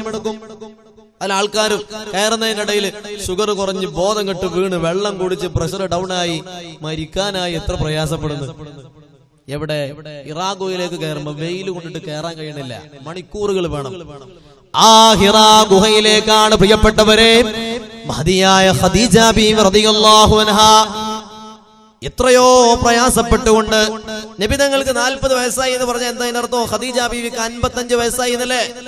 55ാമത്തെ വയസ്സിൽ ഖദീജ ബീവി റളിയല്ലാഹു അൻഹാ ആ ഗുഹയിലേക്ക് കടന്നു ചെല്ലുമായിരുന്നു ഭക്ഷണവുമായി അല്ലാഹുവിന്റെ ഹബീബിന്റെ അടുത്തേക്ക്. പലവട്ടം ആ സ്നേഹം മനസ്സിലാവാൻ ഹിറാ ഗുഹയിലേക്ക് ഒന്ന് കയറി നോക്കിയാൽ മതി. നമ്മൾ ചിന്തിക്കുക, ഖദീജ ബീവി റളിയല്ലാഹു അൻഹാ വഫാത്തായി എത്രയോ വർഷങ്ങൾ കഴിഞ്ഞിട്ടും അവരുടെ കൂട്ടുകാരികളെ നബി സല്ലല്ലാഹു അലൈഹി വസല്ലമ തങ്ങൾ ആദരിക്കുമായിരുന്നല്ലോ. നല്ല ആടിനെ അറുത്തിട്ട് അതിന്റെ ഇറച്ചി ഖദീജ ബീവിയുടെ കൂട്ടുകാർക്ക് നബി സല്ലല്ലാഹു അലൈഹി വസല്ലമ തങ്ങൾ അയച്ചു കൊടുക്കുമായിരുന്നു. വർഷങ്ങൾ ഒരുപാട് കഴിഞ്ഞിട്ട് ഖദീജ ബീവി റളിയല്ലാഹു അൻഹാ നബി തങ്ങളെ വിവാഹം കഴിച്ചപ്പോൾ മക്കത്തുള്ള ഖുറൈശികൾ കളിയാക്കിയത്രേ. എന്താ കളിയാക്കിയത്? ഈ യതീമായി പിറന്ന പരമദരിദ്രനായ മുഹമ്മദിനെ സല്ലല്ലാഹു അലൈഹി വസല്ലം, ഈ മനുഷ്യനല്ലാതെ വേറെ ആരും കിട്ടിയില്ല നിനക്ക് കല്യാണം കഴിക്കാൻ, 5 പൈസ കയ്യിലില്ലാത്ത ഒരു മനുഷ്യനെയാണോ കല്യാണം കഴിച്ചതെന്ന് ചോദിച്ചപ്പോ ഖദീജ ബീവി റളിയല്ലാഹു അൻഹ ചെയ്തത് എന്താ? അവരവിടെ വെച്ച് പറഞ്ഞു, എന്റെ പ്രിയപ്പെട്ട ഭർത്താവ് ദരിദ്രനാണെന്നല്ലേ നിങ്ങൾ പറയുന്നത്? എന്നാൽ എന്റെ കയ്യിലുള്ള സമ്പത്തെല്ലാം എന്റെ പ്രിയപ്പെട്ട ഭർത്താവിന് ഞാൻ ഈ നിമിഷം നൽകിയിരിക്കുകയാണ്. ഇനി പറ, മക്കത്തെ ധനികനാരാണ്? മക്കത്തെ ധനികനാരാണ്? മഹദിയായ ഖദീജ ബീവി റളിയല്ലാഹു അൻഹ. അവിടുന്ന് വഫാത്താകാൻ സമയത്ത് ഹബീബായ റസൂലുള്ളാഹി സ്വല്ലല്ലാഹു അലൈഹി വസല്ലമ തങ്ങളോട് പറഞ്ഞു, യാ റസൂലല്ലാഹ്, എനിക്കൊരാഗ്രഹമുണ്ട്. ഞാൻ മരണപ്പെട്ടാൽ എന്റെ ജനാസ കുളിപ്പിക്കേണ്ടത് അങ്ങയുടെ ശറഫാക്കപ്പെട്ട കൈകളെ കൊണ്ടാണ്. എന്നെ കഫൻ ചെയ്യേണ്ടതും എന്റെ മരണാനന്തര ക്രിയകളെല്ലാം ചെയ്യേണ്ടതും അങ്ങയുടെ ശറഫാക്കപ്പെട്ട കൈകൊണ്ടാണ്. എന്നെ കുളിപ്പിച്ചു കഴിഞ്ഞാൽ എന്നെ കഫൻ ചെയ്യുവാൻ വേണ്ടി ഞാൻ ഒരു കഫൻ പുടവ അവിടെ എടുത്തു വെച്ചിട്ടുണ്ട്. അതുകൊണ്ട് നിങ്ങൾ എന്നെ കഫൻ ചെയ്യണം. അങ്ങനെ ഖദീജ ബീവി റളിയല്ലാഹു അൻഹ വഫാത്തായി. മയ്യിത്ത് കുളിപ്പിച്ചു. കഫൻ ചെയ്യാൻ വേണ്ടി അവിടുന്ന് ഖദീജ ബീവി തന്നെ സൂക്ഷിച്ചു വെച്ചിട്ടുള്ള കഫൻ പുടവ മടക്കി വെച്ച ആ വസ്ത്രം എടുത്തുകൊണ്ടൊന്ന് നിവർത്തി നോക്കിയപ്പോൾ മക്കയിലെ രാജകുമാരിയായിരുന്ന, മക്കയിലെ ധനികയായിരുന്ന, ധനാഢ്യയായിരുന്ന ഖദീജ ബീവി റളിയല്ലാഹു അൻഹാ അവസാനം കഫൻ ചെയ്യാൻ വേണ്ടി എടുത്തുവച്ച ആ കഫൻ പുടവയിൽ 20ഓളം സ്ഥലങ്ങളിൽ കീറി തുന്നിയിട്ടുണ്ട്. 20ഓളം സ്ഥലങ്ങളിൽ കീറിയിട്ട് തുന്നിയിട്ടുണ്ട്. എന്തേ? എല്ലാം കൊടുത്തു, എല്ലാം സമർപ്പിച്ചു പരിശുദ്ധമായ ദീനിനു വേണ്ടി. അവസാനം ഒരു പുതിയ വസ്ത്രം പോലും കഫൻ ചെയ്യാനില്ലാതെയാണ് ഖദീജ ബീവി റളിയല്ലാഹു അൻഹാ ഈ ലോകത്തോട് വിട പറഞ്ഞു പോയത്. അപ്പോ ഭാര്യമാരോട് സൽ സ്വഭാവത്തോടു കൂടി പെരുമാറുക എന്നത് ഭർത്താവിന്റെ ഏറ്റവും വലിയ കടമയാണ്. മഹാനായ റസൂലുള്ളാഹി സ്വല്ലല്ലാഹു അലൈഹി വസല്ലമ തങ്ങൾ അവിടുത്തെ പ്രിയപ്പെട്ട ഭാര്യയായിരുന്ന ആയിഷ ബീവി റളിയല്ലാഹു അൻഹയെ വിളിക്കാറുള്ളത് യാ ഹുമൈറ, അല്ലയോ കൊച്ചു സുന്ദരി എന്നാണ് അർത്ഥം. ഹംറാ എന്ന് പറഞ്ഞാൽ വെളുപ്പിൽ ചുവപ്പ് കലർന്ന നിറമുള്ള നല്ല സൗന്ദര്യമുള്ള പെണ്ണിനെ കുറിച്ചാ പറയാ. ഹംറാ അബിയദ് എന്നല്ല. അബിയദ് എന്ന് പറഞ്ഞാൽ വെറും വെളുപ്പ്. നമ്മളെന്നൊക്കെ പറയാനല്ലോ മുട്ടന്റെ നിറം എന്നൊക്കെ പറയില്ലേ, അങ്ങനെയല്ല. നല്ല ചുവപ്പ് കലർന്ന വെളുപ്പ് നിറമുള്ള സൗന്ദര്യമുള്ള ആളുകളെ കുറിച്ച് അഹ്മർ എന്നാ പറയാ. നബി തങ്ങളെ കുറിച്ച് അഹ്മറുൽ ലൗൻ, വെളുപ്പിൽ ചുവപ്പ് കലർന്ന. ഹംറാ എന്ന് പറഞ്ഞാൽ നല്ല വെളുപ്പിൽ ചുവപ്പ് കലർന്ന കൊച്ചു സുന്ദരി എന്ന് നബി സല്ലല്ലാഹു അലൈഹി വസല്ലം തങ്ങൾ അവിടുത്തെ ആയിഷ ബീവി വിളിക്കാറുണ്ട്. പല പേരുകൾ, നല്ല നല്ല പേരുകൾ. നമ്മളൊക്കെ എന്താ വിളിക്കാറുള്ളത് അല്ലെ? ലോകത്ത് നമ്മൾ ഭാര്യമാരോട് സംസാരിക്കുമ്പോ തോന്നാൻ വല്ല മൃഗശാലയിലാണോ തോന്നിപ്പോകും അല്ലെ? പോത്തെ, കഴുതേ, എരുമേ, എന്തൊക്കെയാ വിളിക്കുക. എന്തിന്? നമുക്ക് വേണ്ടി എല്ലാം ത്യജിച്ച് സ്വന്തം ബാപ്പാനെ പോലും വീട്ടിലാക്കിയിട്ട് ഉമ്മാനെ ഒഴിവാക്കി സഹോദരന്മാരെയും സഹോദരിമാരെയും ഉപേക്ഷിച്ച് നമ്മുടെ കൂടെ ഇറങ്ങിപ്പോകുന്ന ഒരു പെണ്ണിനെ നമ്മൾ അങ്ങനെയാണ് വിളിക്കേണ്ടത്. നബി സല്ലല്ലാഹു അലൈഹി വസല്ലം തങ്ങൾ ആയിഷ ബീവിയെ കുറിച്ച് ആയിഷ ബീവി ഒരിക്കൽ വിളിച്ചിട്ടുണ്ട്, യാ മുവഫഖ, അല്ലയോ അനുഗ്രഹീതയായ പെണ്ണെ, അല്ലാഹുവിന്റെ അനുഗ്രഹം കിട്ടിയ പെണ്ണെ എന്ന് ആയിഷ ബീവിയെ നബി തങ്ങൾ വിളിച്ചിട്ടുണ്ട്. പല പേരുകൾ. അതുകൊണ്ട് തന്നെയാവണം മഹാനായ അലി ഇബ്നു അബീ ത്വാലിബ് റളിയല്ലാഹു അൻഹു അവിടുത്തെ പ്രിയപ്പെട്ട ഭാര്യയായിരുന്ന ഫാത്തിമ ബീവിയെ വിളിക്കാറുണ്ടായിരുന്നത് യാ ഫാത്തിമ എന്നല്ല. എന്താ വിളിക്കാറുള്ളത്? യാ ബിൻത റസൂലില്ലാ, റസൂലുള്ളാഹിന്റെ മോളെ എന്ന് വിളിക്കുക. അത്രയും ഇഷ്ടപ്പെട്ട പേര് ഫാത്തിമ ബീവിക്ക് വേറെ ഉണ്ടാവോ? റസൂലുള്ളാഹിന്റെ മോളെ എന്നാണ് അലി റളിയല്ലാഹു അൻഹു ഫാത്തിമ ബീവി വിളിക്കാറുള്ളത്. അതൊക്കെ ഒരു സൽസ്വഭാവത്തിന്റെ ഭാഗമാണ്. അല്ലാതെ നമ്മൾ മൃഗശാലയെ കണ്ട മൃഗങ്ങളുടെ പേര് മുഴുവൻ വീട്ടിൽ വന്നിട്ട് ഭാര്യമാരെ വിളിക്കാൻ നിൽക്കരുത്. അതൊക്കെ ഭാര്യമാരോട് മോശമായ രീതിയിൽ പെരുമാറുന്നവരുടെ കൂട്ടത്തിലാണ് നമ്മൾ ഉൾപ്പെടുക. അതിനൊക്കെ അള്ളാഹുവിന്റെ മുന്നിൽ മറുപടി പറയേണ്ടി വരും. ഭാര്യമാർ നമ്മുടെ വീട്ടിലുള്ള വേലക്കാരികളല്ല. നമ്മുടെ വീട്ടിലുള്ള എടുത്താൽ പൊങ്ങാത്ത 100 കൂട്ടം ജോലികൾ ചെയ്യാൻ നമ്മൾ വില കൊടുത്തു വാങ്ങിയ അടിമപ്പെണ്ണുങ്ങളോ വേലക്കാരികളോ ഒന്നുമല്ല നമ്മുടെ ഭാര്യമാർ. അവരെ പളുങ്ക് പാത്രം പോലെ കൈകാര്യം ചെയ്യപ്പെടേണ്ട രാജകുമാരികളാണ്. അവരുടെ മനസ്സിനെ വേദനിപ്പിക്കാൻ പാടില്ല. അവരുടെ മനസ്സിനെ വേദനിപ്പിക്കുന്ന വാക്കുകൾ പറയാനും പാടില്ല. അങ്ങനെ പറയാൻ അല്ലാഹു നമുക്ക് അനുവാദം തന്നിട്ടില്ല. മഹാനായ അഹ്മദ് ഇബ്നു ഹംബൽ റളിയല്ലാഹു അൻഹു 30 കൊല്ലത്തിന്റെ ഇടയിൽ ഭാര്യയോട് ഒരിക്കൽ പോലും പിണങ്ങിയിട്ടില്ല. എത്ര കൊല്ലത്തിനിടയിൽ? 30 കൊല്ലത്തിനിടയിൽ സ്വന്തം ഭാര്യയോട് ഒരിക്കൽ പോലും പിണങ്ങേണ്ടി വന്നിട്ടില്ല. അഹ്മദ് ഇബ്നു ഹംബൽ റളിയല്ലാഹു അൻഹു 4ാമത്തെ മദ്ഹബിന്റെ ഇമാമല്ലേ. 3 ദിവസത്തിന്റെ ഉള്ളില് ഭാര്യയോട് കച്ചറുണ്ടാക്കാത്ത ആളുകൾ ആരെങ്കിലും ഇവിടെ ഉണ്ടോ എന്ന് ചോദിച്ചാൽ കൈപൊക്കാൻ പറ്റുന്ന ശുചായികൾ ഉണ്ടോ? ഇവിടെ ഉണ്ടാവില്ല. 30 കൊല്ലമായി ഭാര്യയോട് പിണങ്ങിയിട്ടില്ല. അത് കേട്ട് അത്ഭുതത്തോടു കൂടി ശിഷ്യന്മാർ ചോദിച്ചു, എങ്ങനെ സാധിച്ചു ഇത്? അദ്ദേഹം പറഞ്ഞു, എനിക്ക് ദേഷ്യം പിടിക്കുന്ന എന്തെങ്കിലും ഒരു പ്രവർത്തനമുണ്ടായാൽ, എന്റെ ഭാര്യ എന്നോട് വന്ന് പറയും, പ്രിയപ്പെട്ട യജമാനരെ, നിങ്ങൾ എന്നോട് ക്ഷമിക്കണേ, അതെന്റെ ഭാഗത്ത് നിന്ന് വന്നിട്ടുള്ള ഒരു തെറ്റാണ്, ഒന്ന് ക്ഷമിക്കണേ. വിഷയം കഴിഞ്ഞില്ലേ? ഇനി എന്റെ ഭാഗത്ത് നിന്ന് വല്ല പിഴവുണ്ടായാൽ ഞാൻ എന്റെ ഭാര്യയോട് പറയും, അതെന്റെ ഭാഗത്ത് നിന്ന് പിഴവാണ്, ഒന്ന് ക്ഷമിച്ചേക്ക്. അത്രേ ഉള്ളു വിഷയം. പരസ്പരം പുറത്തും മറന്നും ജീവിക്കുമ്പോൾ മാത്രമേ ഇത് മുന്നോട്ട് പോകൂ. അതാണ് 2ാമത്തെ കടമയും. ഭാര്യമാരുടെ ഉണ്ടാകുന്ന 10-18 കൊല്ലം അവളെ പെറ്റ് പോറ്റി വളർത്തിയ പ്രിയപ്പെട്ട പിതാവ് വന്നുകൊണ്ട് നമ്മുടെ കൈ പിടിച്ചുകൊണ്ട് പറഞ്ഞു, സൗവജ്തുക വഅൻകഹതുക, എന്റെ പ്രിയപ്പെട്ട പൊന്നുമോളെ, അല്ലാഹുവിനെ സാക്ഷി നിർത്തി ഞാൻ നിനക്ക് വിവാഹം ചെയ്തു തരികയാണ്. അല്ലേ? അങ്ങനല്ലേ പറഞ്ഞത്? ബിംസാകിൻ ബിമഅറൂഫിൻ ഔ തസ്രീഹിൻ ബിഇഹ്സാൻ. നല്ല നിലക്ക് കൊണ്ടു നടക്കാൻ കഴിയുമെങ്കിൽ മാത്രമേ ഞാൻ അവളെ നിനക്ക് ഏൽപ്പിച്ചു തരികയുള്ളൂ. അവളെ വിട്ടുപിരിയാൻ എനിക്ക് പൂതിയുള്ളത് കൊണ്ടല്ല, എന്റെ മോളാണ് അവള്. ഇത്രയും കാലം ഞാൻ അവളെ പോറ്റി വളർത്തി. അവളെ പിരിയാൻ എനിക്ക് ആഗ്രഹമുള്ളത് കൊണ്ടല്ല, അവൾക്കൊരു നല്ല ജീവിതം ഉണ്ടാവട്ടെ എന്ന് കരുതിയിട്ടാണ് മോനെ നിന്റെ കയ്യിൽ ഏൽപ്പിച്ചു തരുന്നത്. എങ്ങനെ? ബിംസാകിൻ ബിമഅറൂഫ്. നല്ല നിലക്ക് കൊണ്ടു നടക്കാൻ പറ്റുമോ എങ്കിൽ മാത്രമേ തരൂ. അല്ലെങ്കിൽ ഔ തസ്രീഹിൻ ബിഇഹ്സാൻ. അതിന് സാധ്യമല്ലെങ്കിൽ അവളെ നീ ഉപേക്ഷിക്കണം, നല്ല നിലക്ക് ഉപേക്ഷിക്കണം. ഒരിക്കലും അവളെ നീ പ്രയാസപ്പെടുത്താൻ പാടില്ല എന്ന ഉടമ്പടിയിലാണ് നമ്മുടെ പ്രിയപ്പെട്ട ഭാര്യയുടെ പിതാവ് നമ്മുടെ കൈപിടിച്ച് അള്ളാഹുവിനെ സാക്ഷി നിർത്തി പറഞ്ഞിട്ടുള്ളത്. അപ്പൊ നമ്മൾ എന്താ പറഞ്ഞത്? ഖബിൽതു, ശരി ഞാനൊക്കെ സമ്മതിച്ചു, എല്ലാം ഞാൻ സമ്മതിച്ചു എന്ന് പറഞ്ഞിട്ട് നമ്മുടെ ഭാര്യയെ കൊണ്ടുവന്നിട്ട് പിന്നെ അവളെ പീഡിപ്പിച്ചാൽ, അവളെ പ്രയാസപ്പെടുത്തിയാൽ, അവളെ കുത്തുവാക്ക് പറഞ്ഞുകൊണ്ട് നോവിച്ചാൽ, അവരുടെ മനസ്സിനെ വേദനിപ്പിച്ചാൽ അള്ളാഹുവിനെ മുൻനിർത്തി ചെയ്ത കരാറിന്റെ ലംഘനമാണത്. അതുകൊണ്ട് അല്ലാഹു ചോദിക്കും, ഇത്തഖുല്ലാഹ ഫിന്നിസാ, നിങ്ങൾ സ്ത്രീകളുടെ കാര്യത്തിൽ അള്ളാഹുവിനെ പേടിക്കണേ എന്ന് മഹാനായ റസൂലുള്ളാഹി സ്വല്ലല്ലാഹു അലൈഹി വസല്ലം. അപ്പൊ അവരുടെ ഭാഗത്ത് നിന്ന് വല്ല പിഴവുണ്ടായാൽ, വല്ല വീഴ്ചയും വന്നാൽ പുറത്തു കൊടുക്കുക. കാരണം എന്താ? അല്ലാഹു പരിശുദ്ധ ഖുർആനിൽ അങ്ങനെയല്ലേ പറഞ്ഞത്? ഫഅഫു വസ്ഫഹു. നിങ്ങൾ പുറത്തു കൊടുക്കുക ആളുകൾക്ക്. ആർക്ക് വരെ? അല്ലാഹു പറയുന്നു, വലാ യഅ്തയുൽ ഫദ്ലി മിൻകും വസ്സഅ. മഹാനായ സിദ്ദീഖ് റളിയല്ലാഹു അൻഹുവിനെ കുറിച്ചാണ് പറഞ്ഞത്. ആയിഷ ബീവിയെ കുറിച്ച് വളരെ മോശമായ ഒരു ആരോപണം മദീനത്തെ മുനാഫിഖീങ്ങൾ പറഞ്ഞുണ്ടാക്കിയപ്പോ മഹാനായ അബൂബക്കർ സിദ്ദീഖ് റളിയല്ലാഹു അൻഹുവിന്റെ കുടുംബമായിരുന്ന മിസ്തഹ് റളിയല്ലാഹു അൻഹുവും ആ ആരോപണത്തിൽ കൂടിയെന്നാണ്. ആയിഷ ബീവിനെ കുറിച്ച് അറിയാതെ അദ്ദേഹം ഒരുപക്ഷെ കേട്ടപ്പോൾ സത്യമാണെന്ന് തെറ്റിദ്ധരിച്ചതായിരിക്കാം. നിഷ്കളങ്കരായ സ്വഹാബിമാരല്ലേ, അവരെന്തെങ്കിലും കേട്ടാൽ സത്യമാണെന്ന് വിചാരിച്ചിട്ടുണ്ടാവും. അപ്പൊ അവരും ഈ ആരോപണത്തിൽ കൂടി. ഇതറിഞ്ഞപ്പോ സിദ്ദീഖ് റളിയല്ലാഹു അൻഹു മഹാനവറുകൾക്ക്, മിസ്തഹ് എന്നവർക്ക് ഒരുപാട് സഹായങ്ങൾ ചെയ്തു കൊടുക്കുമായിരുന്നു എന്നാണ്. കുറെ സഹായങ്ങൾ, കുറെ പൈസ കൊടുക്കും, ഭക്ഷണം കൊടുക്കും. അവസാനം അദ്ദേഹം തീരുമാനിച്ചു, സിദ്ദീഖ് തങ്ങൾ തീരുമാനിച്ചു, ഇനി മിസ്തഹിന് ഒരു സഹായം ഞാൻ ചെയ്യൂല.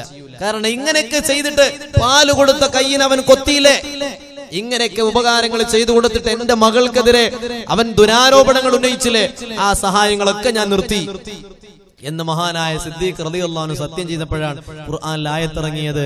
അങ്ങനെ പറയാൻ പാടില്ല. നിങ്ങളെ ശത്രുവാണെങ്കിലും ശരി പുറത്തു കൊടുക്കി.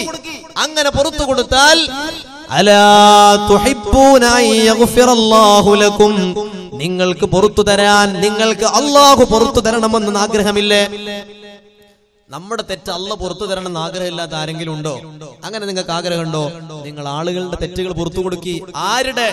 എതിരാളികളുടെ തെറ്റുകൾ പോലും നിങ്ങൾ പുറത്തു കൊടുക്കൂന്ന് ഖുർആൻ പറഞ്ഞാൽ, ആ പുറത്തു കൊടുക്കൽ, ആ മാപ്പ് നൽകലിന് ഏറ്റവും കൂടുതൽ അർഹത ആർക്കാണ്? നമ്മുടെ ജീവിതത്തിന്റെ ഭാഗമായ പ്രിയപ്പെട്ട ഭാര്യക്കല്ലേ. അതുകൊണ്ട് എന്തെങ്കിലും ഒരു കാര്യം ഉണ്ടാകുമ്പോ അതിന്റെ പേരിൽ അവരെ പ്രയാസപ്പെടുത്തരുത്. കറി ഇങ്ങനെ കൊണ്ടുവരുമ്പോ അറിയാതെ പാത്രം നിലത്ത് വീണിട്ട് കറി പോയി, ഭയങ്കര ചൂടാൽ എന്താ എന്റെ കയ്യിന് എല്ലില്ലേ, എന്തൊക്കെയാ നമ്മൾ പറയാ. എന്തിനാണ് അങ്ങനെ പറയേണ്ട ആവശ്യം? ആ കറി പോയാൽ എന്താ, ആകാശം ഇടിച്ചു വീഴോ? അപ്പുറത്ത് വേറെ കറി ഉണ്ടാക്കിയ വിഷയം കഴിഞ്ഞില്ലേ. പക്ഷെ അതിന്റെ പേരിൽ നമ്മുടെ പ്രിയപ്പെട്ട ഭാര്യയുടെ മനസ്സിനെ നമ്മൾ വേദനിപ്പിച്ചാൽ അതൊരിക്കലും പിന്നെ മാഞ്ഞു പോവില്ല. അതുകൊണ്ട് ഭാര്യമാരോട് കുത്തുവാക്കുകൾ പറഞ്ഞുകൊണ്ടോ അല്ലെങ്കിൽ അവരെ മോശപ്പെടുത്തിക്കൊണ്ടോ സംസാരിച്ച് അവരുടെ മനസ്സിനെ മുറിവേൽപ്പിക്കുകയോ അവരിൽ നിന്നുണ്ടാകുന്ന തെറ്റുകൾ വിട്ടുവീഴ്ച ചെയ്യാതിരിക്കുകയോ അരുത്.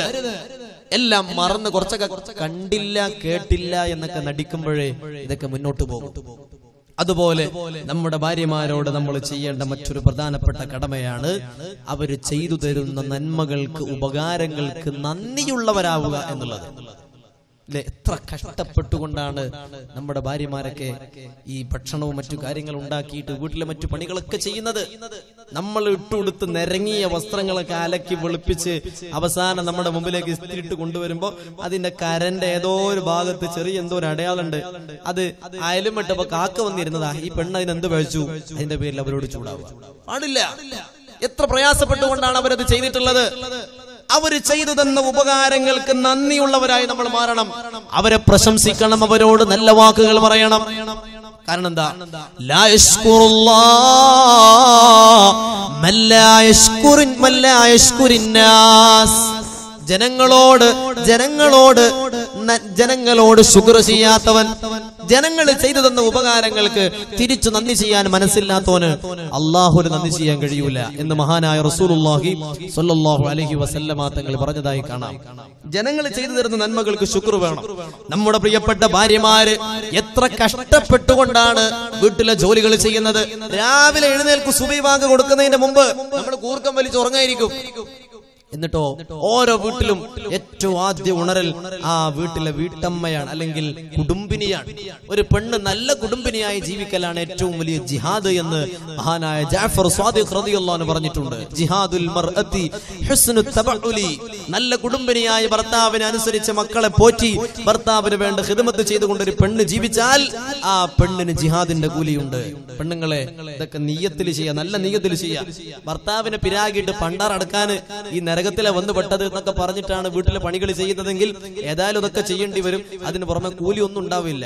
അതുകൊണ്ട് ഇതെന്റെ ഭർത്താവിന് ചെയ്യേണ്ട ഒരു ഖിദ്മത്താണ്, അത് ഞാൻ ചെയ്യുന്നു റബ്ബേ, നിന്റെ പൊരുത്തം ഞാൻ അതിലൂടെ കാംക്ഷിക്കുന്നു എന്നൊരു പെണ്ണ് വിചാരിച്ചാൽ അത് മതി ഓള് രക്ഷപ്പെടാൻ. ഓൾക്ക് ജിഹാദിന്റെ കൂലിയാണ്. അപ്പൊ ഏതായാലും ഏത് വീട്ടിലും ആദ്യം ഉണരുന്നത് കുടുംബിനിയാണ്. അങ്ങനെ ഉളുവെടുത്ത് നിസ്കാരപ്പായൽ വന്ന് പ്രിയപ്പെട്ട ഭർത്താവിനും മക്കൾക്കും വേണ്ടി തഹജ്ജുദ് നമസ്കരിച്ചുകൊണ്ട് ദുആ ചെയ്യുകയാണ്. സുബ്ഹി ബാങ്ക് കൊടുത്ത് സുബ്ഹി നിസ്കരിച്ചു കഴിഞ്ഞാൽ പിന്നെ പെണ്ണുങ്ങൾ ഇറങ്ങുന്നത് അടുക്കളയിലേക്ക്. ആ അടുക്കളയിൽ നിന്ന് കയറി വരുന്നത് എപ്പോഴാ നമ്മൾ ചിന്തിക്കണ്ടേ?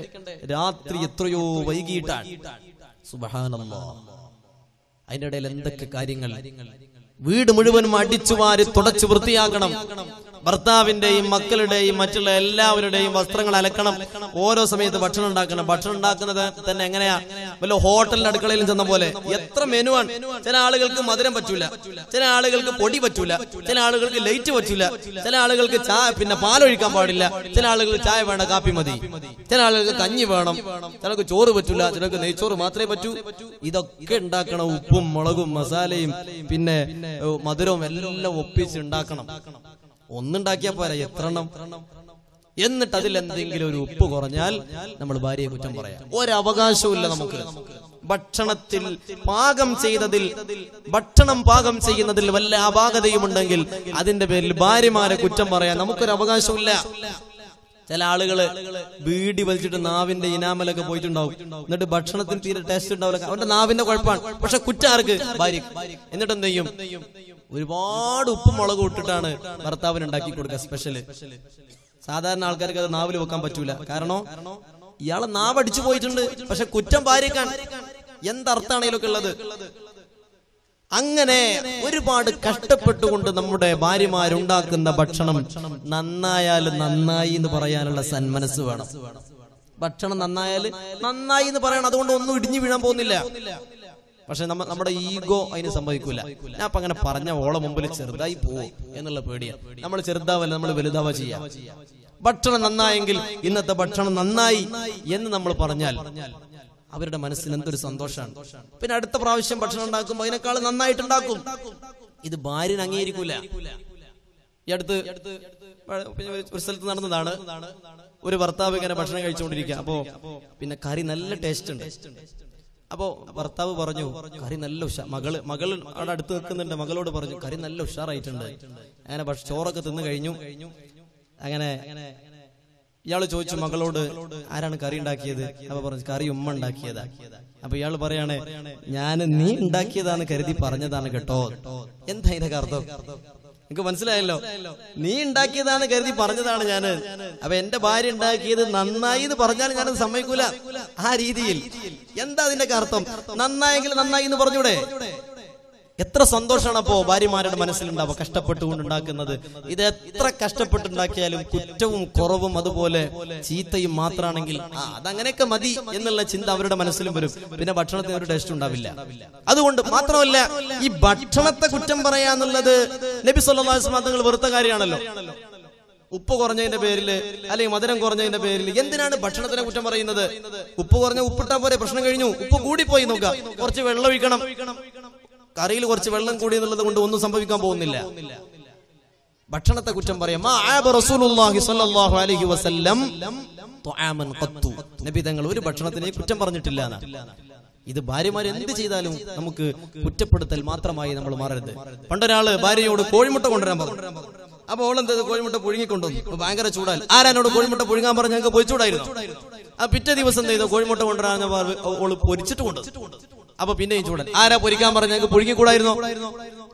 മൂന്നാം ദിവസം കോഴിമുട്ട കൊണ്ടുവരാൻ പറഞ്ഞപ്പോ ഓളെന്ത് ചെയ്തു? കുറച്ച് ബുദ്ധിയുള്ള പെണ്ണാണ്. അവള് ഒരു കോഴിമുട്ട പൊരിച്ചിട്ടും മറ്റൊരു കോഴിമുട്ട പുഴുങ്ങിയിട്ടും കൊണ്ടുവന്നു. അപ്പൊ ഭയങ്കര ചൂടായി. ഈ രണ്ട് കോഴിമുട്ട ഇങ്ങനെ പിടിച്ചിട്ട് പറഞ്ഞു, ഇതാ പൊരിക്കേണ്ട കോഴിമുട്ട പുഴുങ്ങി, പുഴുങ്ങേണ്ടതിനെ പൊരിച്ചും ചെയ്തു. ഇതാ പറഞ്ഞത് നിനക്ക് ഒന്നും അറിയില്ല എന്ന് പറഞ്ഞിട്ട് ചൂടാവും. എന്താ അതിന്റെ അർത്ഥം? ഒരിക്കലും പാടില്ല. മഹാനായ റസൂലുള്ളാഹി സ്വല്ലല്ലാഹു അലൈഹി വസല്ലമ തങ്ങളുടെ മുമ്പിലേക്ക് അവിടുന്ന് ആയിഷ ബീവിയുടെ വീട്ടിലേക്ക് കടന്നു ചെന്നപ്പോൾ ഭക്ഷണം കൊണ്ടുവച്ചു. എന്താ ഉള്ളത്? ഒരല്പം റൊട്ടിയുണ്ട്. റൊട്ടി. ആ റൊട്ടിയുടെ കൂടെ എന്തെങ്കിലും കറി ഉണ്ടോ എന്ന് ചോദിച്ചപ്പോ ആയിഷ ബീവി പറഞ്ഞു, ഇവിടെ സുർക്കയല്ലാതെ മറ്റൊരു കറിയുമില്ല. സുർക്കുണ്ട് കുറച്ച്. സുർക്ക നമുക്കറിയില്ല. എന്താ ഈ സുർക്ക? അത് റൊട്ടിയിലൊക്കെ സുർക്ക ഒഴിച്ചിട്ട് തിന്നാന്ന് പറഞ്ഞാൽ എന്താ അത്? വല്ല ലഡുവിലേക്ക് വല്ല ഇറച്ചിക്കറിയൊക്കെ ഒഴിച്ച പോലെ ഉണ്ടോ? ഒരു കോമ്പിനേഷനും ഇല്ലാത്ത സംഭവമല്ലേ റൊട്ടിയും സുർക്കയും. അതും ആ പുളിക്കുന്ന സുർക്ക. സുർക്ക അല്ലാതെ വേറൊന്നും വീട്ടിലില്ല. സുർക്ക കൊണ്ടുവരാൻ പറഞ്ഞു. നബിതങ്ങൾ സുർക്കയിൽ ഇങ്ങനെ റൊട്ടി കുതിർത്തുകൊണ്ട് നബിതങ്ങൾ തിന്നുമ്പോൾ പറയുകയാണ്, നിഅമൽ ഉദുമു അൽ ഖല്ലു, നിഅമൽ ഉദുമു അൽ ഖല്ലു. എന്തൊരു നല്ല കറിയാണ് സുർക്ക, എന്തൊരു നല്ല കറിയാണ്. എന്താ അത്ര വലിയ ടേസ്റ്റ് ഉള്ളത് കൊണ്ടാ? അതൊന്നുമല്ല. ആയിഷ ബീവി റളിയല്ലാഹു അൻഹായുടെ മനസ്സിൽ ഒരു വിഷമം വേണ്ട. ഇവിടെ വീട്ടിൽ ഒന്നുമില്ല എന്ന് നബിതങ്ങൾക്ക് അറിയാം. പിന്നെ കറിയില്ലാത്തതിന്റെ പേരിൽ ആയിഷ ബീവിയോട് ചൂടായിട്ട് കാര്യമുണ്ടോ? ഇല്ല. ആ ആയിഷ ബീവിയുടെ മനസ്സിൽ വിഷമം വേണ്ട എന്ന് കരുതിയിട്ട് നബിതങ്ങൾ പറഞ്ഞത് സുർക്ക നല്ല കറിയാ. എന്നാ ചില ഭാര്യമാരുണ്ട്, നല്ല കറി തെങ്ങാനും ഭർത്താവ് ഏതെങ്കിലും കറിനെ കുറിച്ച് പറഞ്ഞാ പിന്നെ എന്നോ കറിയായിരിക്കും. പിന്നെ അതങ്ങോട്ട് മടുത്തു പോകും. അതും പാടില്ല. പണ്ടൊരു ഒരാള് ഒരു പെണ്ണിനെ കല്യാണം കഴിച്ചു. അങ്ങനെ ആദ്യ രാത്രിയിൽ അവരിങ്ങനെ സംസാരിച്ചു കൊണ്ടിരിക്കുമ്പോ ഭാര്യ ഭർത്താവിനോട് ചോദിച്ചു, ഇക്ക നിങ്ങൾക്ക് ഏറ്റവും ഇഷ്ടപ്പെട്ട സാധനം എന്താ? അപ്പൊ അയാൾ പറഞ്ഞു, എനിക്ക് പാൽപ്പായസാണ് ഇഷ്ടപ്പെട്ടത്. പാൽപ്പായസാണ് എനിക്ക് ഏറ്റവും ഇഷ്ടം എന്ന് പറഞ്ഞു. അങ്ങനെ അന്നത്തെ ദിവസം കഴിഞ്ഞു. രാവിലെ നേരം പുലർന്ന് നോക്കുമ്പോ ബെഡ് കോഫിയുമായിട്ട് ഇങ്ങനെ വരുന്നുണ്ട്. ആര്? ബെഡ് കോഫി എന്ന സംഭവം ഉണ്ടല്ലോ, എണീക്കുന്നതിന് മുമ്പ് ഒരു കോഫി, പല്ലേക്കാതെ കുടിക്കുന്ന ഒരു കോഫി, അത് കൊണ്ടുവരുന്നുണ്ട് ഭാര്യ. ആ ബെഡ് കോഫിന്റെ ഗ്ലാസ് എടുത്ത് നോക്കുമ്പോ അതിലെന്താ? വെളുത്ത സാധനമാണല്ലോ. ഇതെന്താ? ഇത് പാൽപ്പായസമാണ്, നിങ്ങൾക്ക് ഏറ്റവും ഇഷ്ടപ്പെട്ട സാധനമാണല്ലോ. അപ്പൊ രാവിലെ തന്നെ ഇതായിക്കോട്ടെ എന്ന് കരുതി. അപ്പൊ തന്നെ ഭർത്താവിന്റെ പിന്നെ ഒരു ചെറിയൊരു ഭർത്താവിന്റെ ഉള്ളിൽ പ്രശ്നം, ഒരു ചെറിയൊരു പ്രയാസം ഉണ്ടായി. ഏതായാലും ഓൾ കൊണ്ടുവന്നല്ലേ, കുടിച്ചു എന്ന് വരുത്തിയിട്ട് എണീറ്റു. അങ്ങനെ ബ്രഷൊക്കെ ചെയ്ത് ചായ കുടിക്കാൻ വേണ്ടിയിട്ട്, നാസ്ത കഴിക്കാൻ വേണ്ടിയിട്ട് ഡൈനിങ് ഹാളിന്റെ അവിടെ പോയി ഇരുന്നപ്പോ സാധനങ്ങളൊക്കെ വെച്ചിട്ടുണ്ട്, ചായ മാത്രം കാണുന്നില്ല. ആ ചായക്ക് പകരം അവിടെ ജഗ്ഗിലുണ്ട് എന്തോ ഒരു വെളുത്ത സാധനം. നോക്കിയപ്പോ പറഞ്ഞു, ഇത് പാൽപ്പായസമാണ്, നിങ്ങൾക്ക് ഏറ്റവും ഇഷ്ടപ്പെട്ട സാധനമാണല്ലോ, അപ്പൊ അതന്നെ ആയിക്കോട്ടെ നാസ്തക്ക് ഇത് കരുതി. ഏതായാലും പോട്ടെ, ആദ്യത്തെ ദിവസമല്ലേ, ഒന്നും പറയണ്ട. അങ്ങനെ ചായക്ക് പകരം പാൽപ്പായസമൊക്കെ കുടിച്ചെന്ന് വരുത്തിയിട്ട് ഉച്ച സമയമായപ്പോ ഇതുപോലെ ചോറൊക്കെ വെച്ചിട്ടുണ്ട്, വെള്ളമില്ല, അതിന് പകരം പാൽപ്പായസം. വൈകുന്നേരം പാൽപ്പായസം തന്നെ, രാത്രി ഇത്. അങ്ങനെ ഒരു ഒറ്റ ദിവസം കൊണ്ട് ഇയാൾക്ക് ഈ പാൽപ്പായസം തന്നെ മടുത്തുപോയി. അതും പാടില്ല. അപ്പൊ ഒരു ഭർത്താവ് ഒരു കറി നന്നായി എന്ന് പറഞ്ഞാൽ പിന്നെ അതെന്നെ ഉണ്ടാക്കിയിട്ട് ഭർത്താവിനെ മടുപ്പിക്കുക, അതും വേണ്ട. എന്ന് കരുതിയിട്ട് ഭാര്യ ഉണ്ടാക്കുന്ന കറികളൊക്കെ മോശം എന്ന് പറഞ്ഞാലേ ഞാൻ ഭർത്താവാകൂ എന്നുള്ള ഒരു ചിന്ത, അത് ഭർത്താക്കന്മാർക്കും വേണ്ട. നന്നായാലും നന്നായി എന്ന് പറയാം, മോശമായ നമ്മളൊന്നും പറയണ്ട. നമ്മൾ എന്തെങ്കിലും പറഞ്ഞത് കരുതിട്ട് മോശമായ കറി നന്നാവില്ലല്ലോ. ഭക്ഷണത്തെ കുറ്റം പറയാന്നുള്ളത് നബി സല്ലല്ലാഹു അലൈഹി വസല്ലം തങ്ങൾ ഒരിക്കലും അനുവദിച്ച കാര്യമല്ല, അള്ളാഹുവിന്റെ ഹബീബിന്റെ ജീവിതത്തിന്റെ ചര്യയുമല്ല. അതുകൊണ്ട് ഭക്ഷണത്തിന്റെ കാര്യത്തിൽ നമ്മൾ ഒരിക്കലും അവരെ കുറ്റപ്പെടുത്തരുത്. മാത്രമല്ല, വീട്ടിൽ എന്തൊക്കെ എടുത്താൽ പൊങ്ങാത്ത എത്ര പണികൾ, ഈ ജോലികളെല്ലാം ചെയ്യുന്നത് നമ്മുടെ ഭാര്യമാരാണ്. എത്ര പ്രയാസം ഉണ്ടാവും അവർക്ക്. പക്ഷേ നമ്മുടെ ഭാഗത്ത് നിന്ന് കുത്തുവാക്കുകളും ആക്ഷേപങ്ങളും ചീത്തവിളികളും മാത്രമാണെങ്കിൽ അതോടുകൂടി ജീവിതം മടുക്കുകയാണ്. അപ്പോ ഒരു മാറ്റം നമുക്ക് അനിവാര്യമാണ്. നമ്മുടെ വീട്ടിൽ വസ്ത്രം അലക്കാൻ ഉള്ള മെഷീനല്ല ഭാര്യ, അല്ലെങ്കിൽ ഭക്ഷണം പാകം ചെയ്യാനുള്ള ഒരു പാചകക്കാരിയുമല്ല, അല്ലെങ്കിൽ വേറെ ആളെ ഏൽപ്പിക്കണം എന്നാണ് വിശുദ്ധ ഇസ്ലാം പറഞ്ഞത്. വീട്ടിലെ ജോലികളൊക്കെ എടുക്കാൻ കൂലി കൊടുത്തിട്ട് ഒരു വേലക്കാരനെ അല്ലെങ്കിൽ വേലക്കാരിയെ ഏൽപ്പിക്കണം എന്നാ പറഞ്ഞത്. ഭാര്യമാരെ അപ്പണി ഏൽപ്പിക്കാൻ പാടില്ല. പിന്നെ അതൊക്കെ അവർ ചെയ്തു തരുന്നത് എന്തുകൊണ്ടാണ്? നമ്മോടുള്ള സ്നേഹം കൊണ്ട്. എന്നിട്ട് നമ്മൾ അവരോട് ദേഷ്യപ്പെട്ട് സംസാരിച്ചപ്പോൾ അതിന്റെ അർത്ഥം എന്താണ്? ഇപ്പൊ ചില പെണ്ണുങ്ങളൊക്കെ പറയുന്നുണ്ടാവും, ഉസ്താദെ അങ്ങനെ പറഞ്ഞു കൊടുക്കി. എങ്ങനെയാണെങ്കിലും സംഗതി അങ്ങനെയാണ്. അതുപോലെ തന്നെ അവരോട് പെരുമാറ്റത്തിന്റെ അവരോട് കാണിക്കേണ്ട കടമകളിലെ പ്രധാനപ്പെട്ട മറ്റൊന്ന് സുഗന്ധങ്ങൾ ഉപയോഗിക്കുക, ദുർഗന്ധങ്ങളെ ഉപേക്ഷിക്കുക. കാരണം ദുർഗന്ധം എന്നത് മനുഷ്യ മനസ്സിൽ വെറുപ്പുണ്ടാക്കുന്നതാണല്ലോ. ജുമാക്ക് പോകുന്ന സമയത്ത് കുളിക്കൽ സുന്നത്താണ്. ഹജ്ജിന്റെ മുന്നോടിയായി ഇഹ്റാമിൽ കുളിക്കൽ സുന്നത്താണ്. എന്തുകൊണ്ട്? അതിന്റെ അസ്റാറുകളിൽ മഹാന്മാരായ ആലിമീങ്ങൾ പറയുന്നു, ഇസാലത്തുർ റവായിഹിൽ കരീഹ, മോശമായ ദുർഗന്ധത്തെ മനുഷ്യന്റെ ശരീരത്തിൽ നിന്ന് ഒഴിവാക്കണം. കാരണം അത് മലക്കുകൾക്ക് ഇഷ്ടമല്ല. മലക്കുകൾ കിറാം, അവര് ബഹുമാന്യരാണ്. അതുകൊണ്ട് മോശമായ വാസന അവർക്ക് ഇഷ്ടമല്ല. അവർക്ക് സുഗന്ധം ഇഷ്ടമാണ്. ഉള്ളി നിന്നിട്ട് പള്ളി പോരുതെന്ന് പറഞ്ഞില്ലേ? കാരണം മലക്കുകൾക്ക് സ്വാലിഹീങ്ങൾക്ക് വെറുപ്പാണ്. അപ്പോ ഭാര്യയുമായി ഇടപഴകുമ്പോഴും നമ്മൾ സുഗന്ധം ഉപയോഗിക്കണമെന്നാണ് മഹാനായ റസൂലുള്ളാഹി സ്വല്ലല്ലാഹു അലൈഹി വസല്ലം തങ്ങൾ ആ കാര്യത്തിൽ വളരെ ശ്രദ്ധ കാണിച്ചിരുന്നു. ഒരിക്കൽ അള്ളാഹുവിന്റെ ഹബീബ് അസ്റിന്റെ സമയമായാൽ ഭാര്യമാരുടെ വീടുകളിലൊക്കെ ഒന്ന് കയറി ഇറങ്ങും. എല്ലാ ഭാര്യമാരുടെയും വീട്ടിലൊന്ന് കയറി ഒരു അല്പസമയം ചെലവഴിച്ചിട്ട് ഇറങ്ങും. ഒരിക്കൽ മഹദിയായ ഹഫ്സ ബീവി റളിയല്ലാഹു അൻഹായുടെ വീട്ടില് നബി തങ്ങൾ ഒരു അല്പസമയം കൂടുതൽ തങ്ങി. ഇതാർക്ക് പിടിച്ചില്ല? ആയിഷ ബീവിക്ക് ഭയങ്കരമായ ചിന്ത. എന്താ ഹഫ്സ ബീവിന്റെ വീട്ടിൽ മാത്രം നബി തങ്ങൾ കൂടുതൽ സമയം തങ്ങിയത്, നമ്മുടെ വീട്ടിലത് നിൽക്കാത്ത സമയം, അതുകൊണ്ട് ഇതിനൊരു പണി കൊടുക്കണം. ആയിഷ ബീവി റളിയല്ലാഹു അൻഹ അന്വേഷിച്ചു, എന്തുകൊണ്ടാണ് ഹഫ്സ ബീവിയുടെ വീട്ടിൽ നബി തങ്ങൾ കൂടുതൽ തങ്ങിയതെന്ന്. അപ്പൊ മനസ്സിലായി, ഹഫ്സ ബീവി നബി തങ്ങൾക്ക് ഒരല്പം തേന് കൊടുത്തിരുന്നു. തേന് നല്ല സാധനമാണല്ലോ.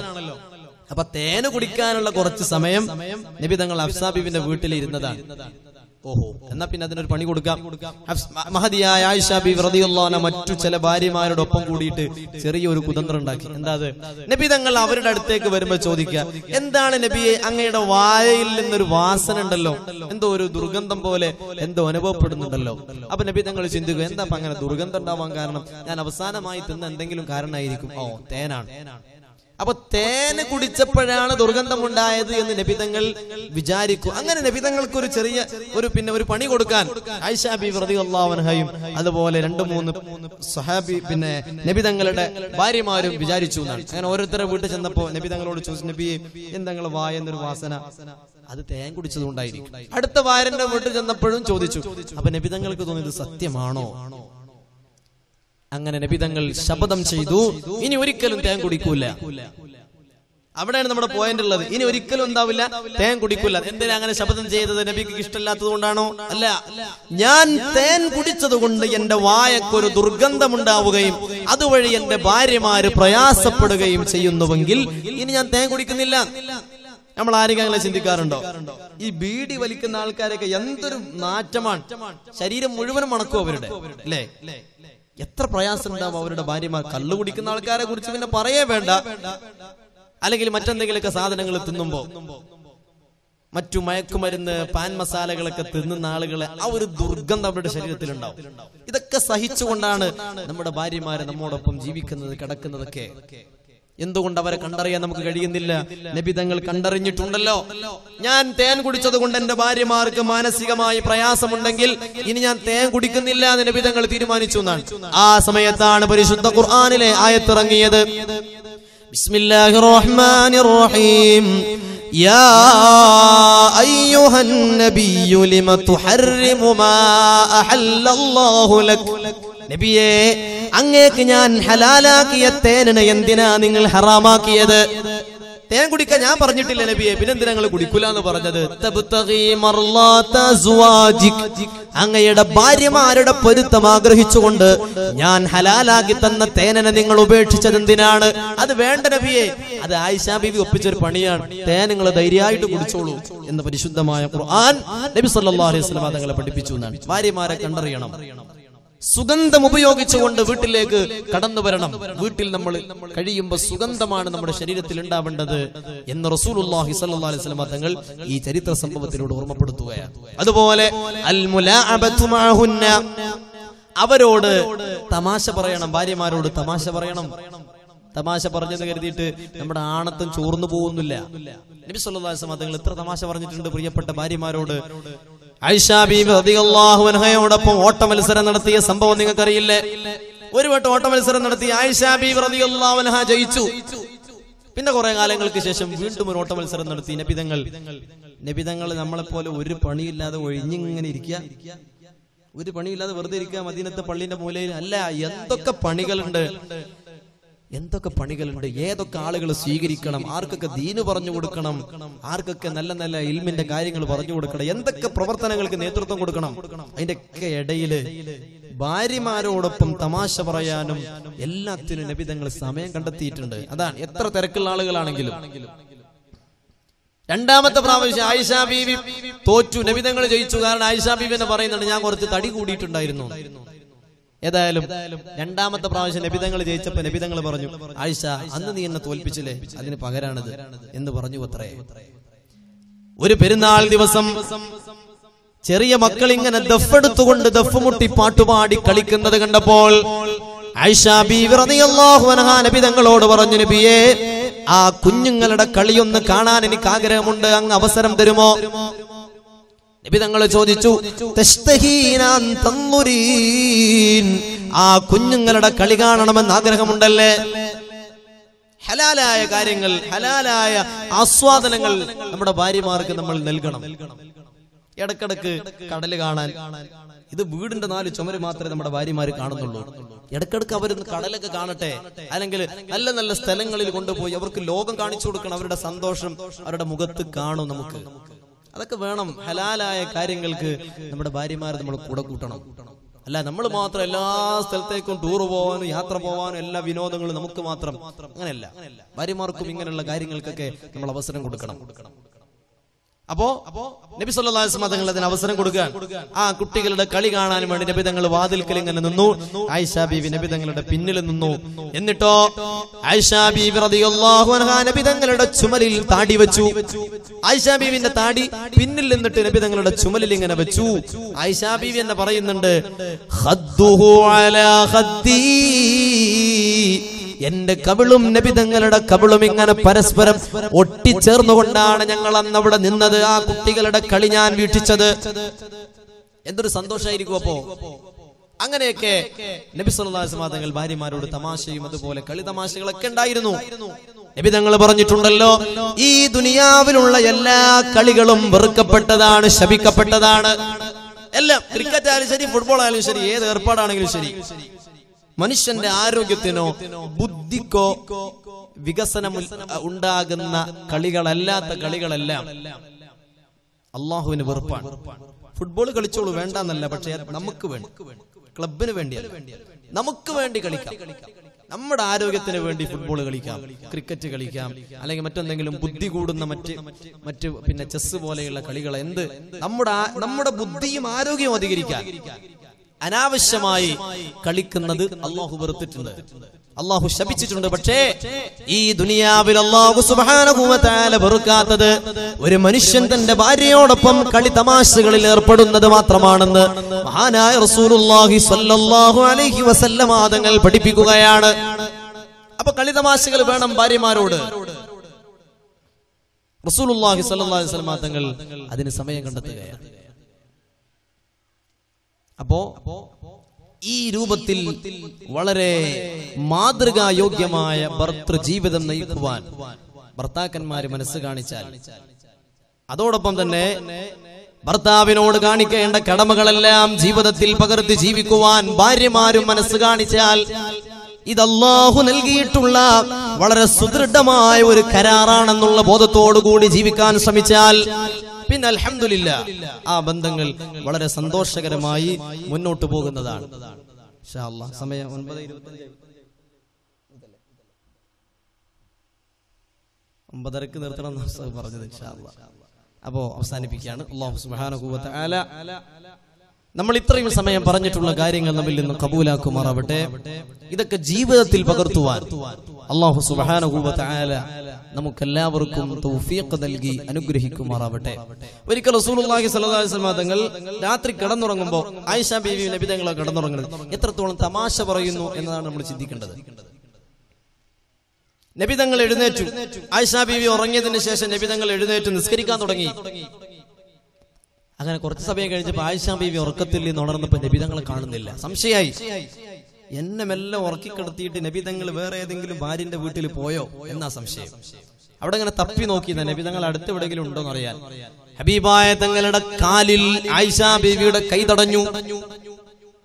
അപ്പൊ ഒരു പെണ്ണ് തൊട്ടാൽ ഭർത്താവിന്റെ ഉളു മുറിയോ? അത് വലിയ വിശാലമായ ചർച്ചയാണ്. ഹനഫി മദ്ഹബില് ഭർത്താവ് പെണ്ണിനെ തൊട്ട ഉളു മുറിയില്ലല്ലോ എന്ന് മാത്രമല്ല കുറെ മറുപടികൾ പണ്ഡിതന്മാര് പറഞ്ഞിട്ടുണ്ട്. മറയോടുകൂടി തൊട്ടാൽ മുറിയില്ല, അപ്പൊ മറയോടുകൂടി ആയിരിക്കാം ആ തൊട്ടിട്ടുള്ളത്. ഏതായാലും നബി തങ്ങളുടെ കാലിൽ ആയിഷ ബീവിയുടെ കൈ തട്ടി. നബി സല്ലല്ലാഹു അലൈഹി വസല്ലം തങ്ങൾ ചോദിച്ചു, യാ ആയിഷ അമാ ജാഅകി ശൈത്വാനുകി, ആയിഷ നിന്റെ ശൈത്താൻ വന്നൂലേ എന്ന് പറഞ്ഞാൽ ആ മോശമായ ചിന്ത നിനക്ക് വന്നൂലേ, ഞാൻ നിന്നെ വഞ്ചിച്ചുകൊണ്ട് വേറെ ഏതോ ഭാര്യന്റെ വീട്ടിൽ പോയി എന്നുള്ള ആ ചിന്ത നിനക്ക് വന്നോ, നിന്റെ ശൈത്താൻ നിന്റെ ഉള്ളിൽ കയറിയോ എന്ന് ചോദിച്ചു എന്നാണ്. അപ്പൊ ആയിഷ ബീവി തിരിച്ചു ചോദിക്കാണ്, യാ റസൂലല്ലാഹ് അലക ശൈത്വാൻ, നബിയെ നിങ്ങൾക്ക് ശൈത്താനൊന്നുമില്ലേ, എനിക്ക് മാത്രമേ ഉള്ളൂ ഈ ശൈത്താൻ എന്ന് പറയുന്ന സാധനം. ആരോടാ ചോദിക്കുന്നത്? റസൂലുള്ളാഹി സ്വല്ലല്ലാഹു അലൈഹി വസല്ലം.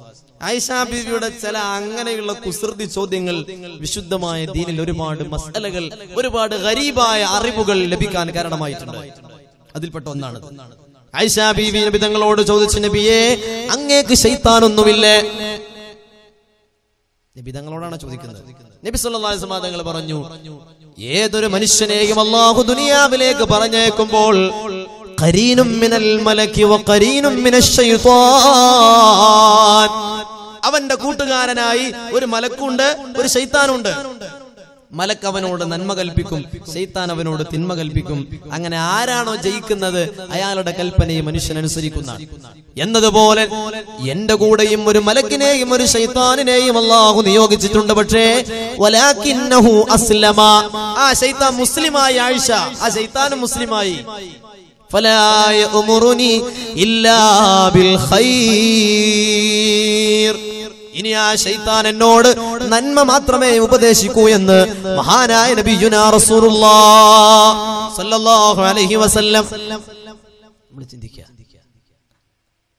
ഹബീബായ തങ്ങളുടെ ജീവിതത്തിന്റെ അവസാന കാലഘട്ടത്തില് അവിടത്തേക്ക് ശക്തമായ പനിയും തലവേദനയും വന്നപ്പോൾ ഹബീബായ തങ്ങൾ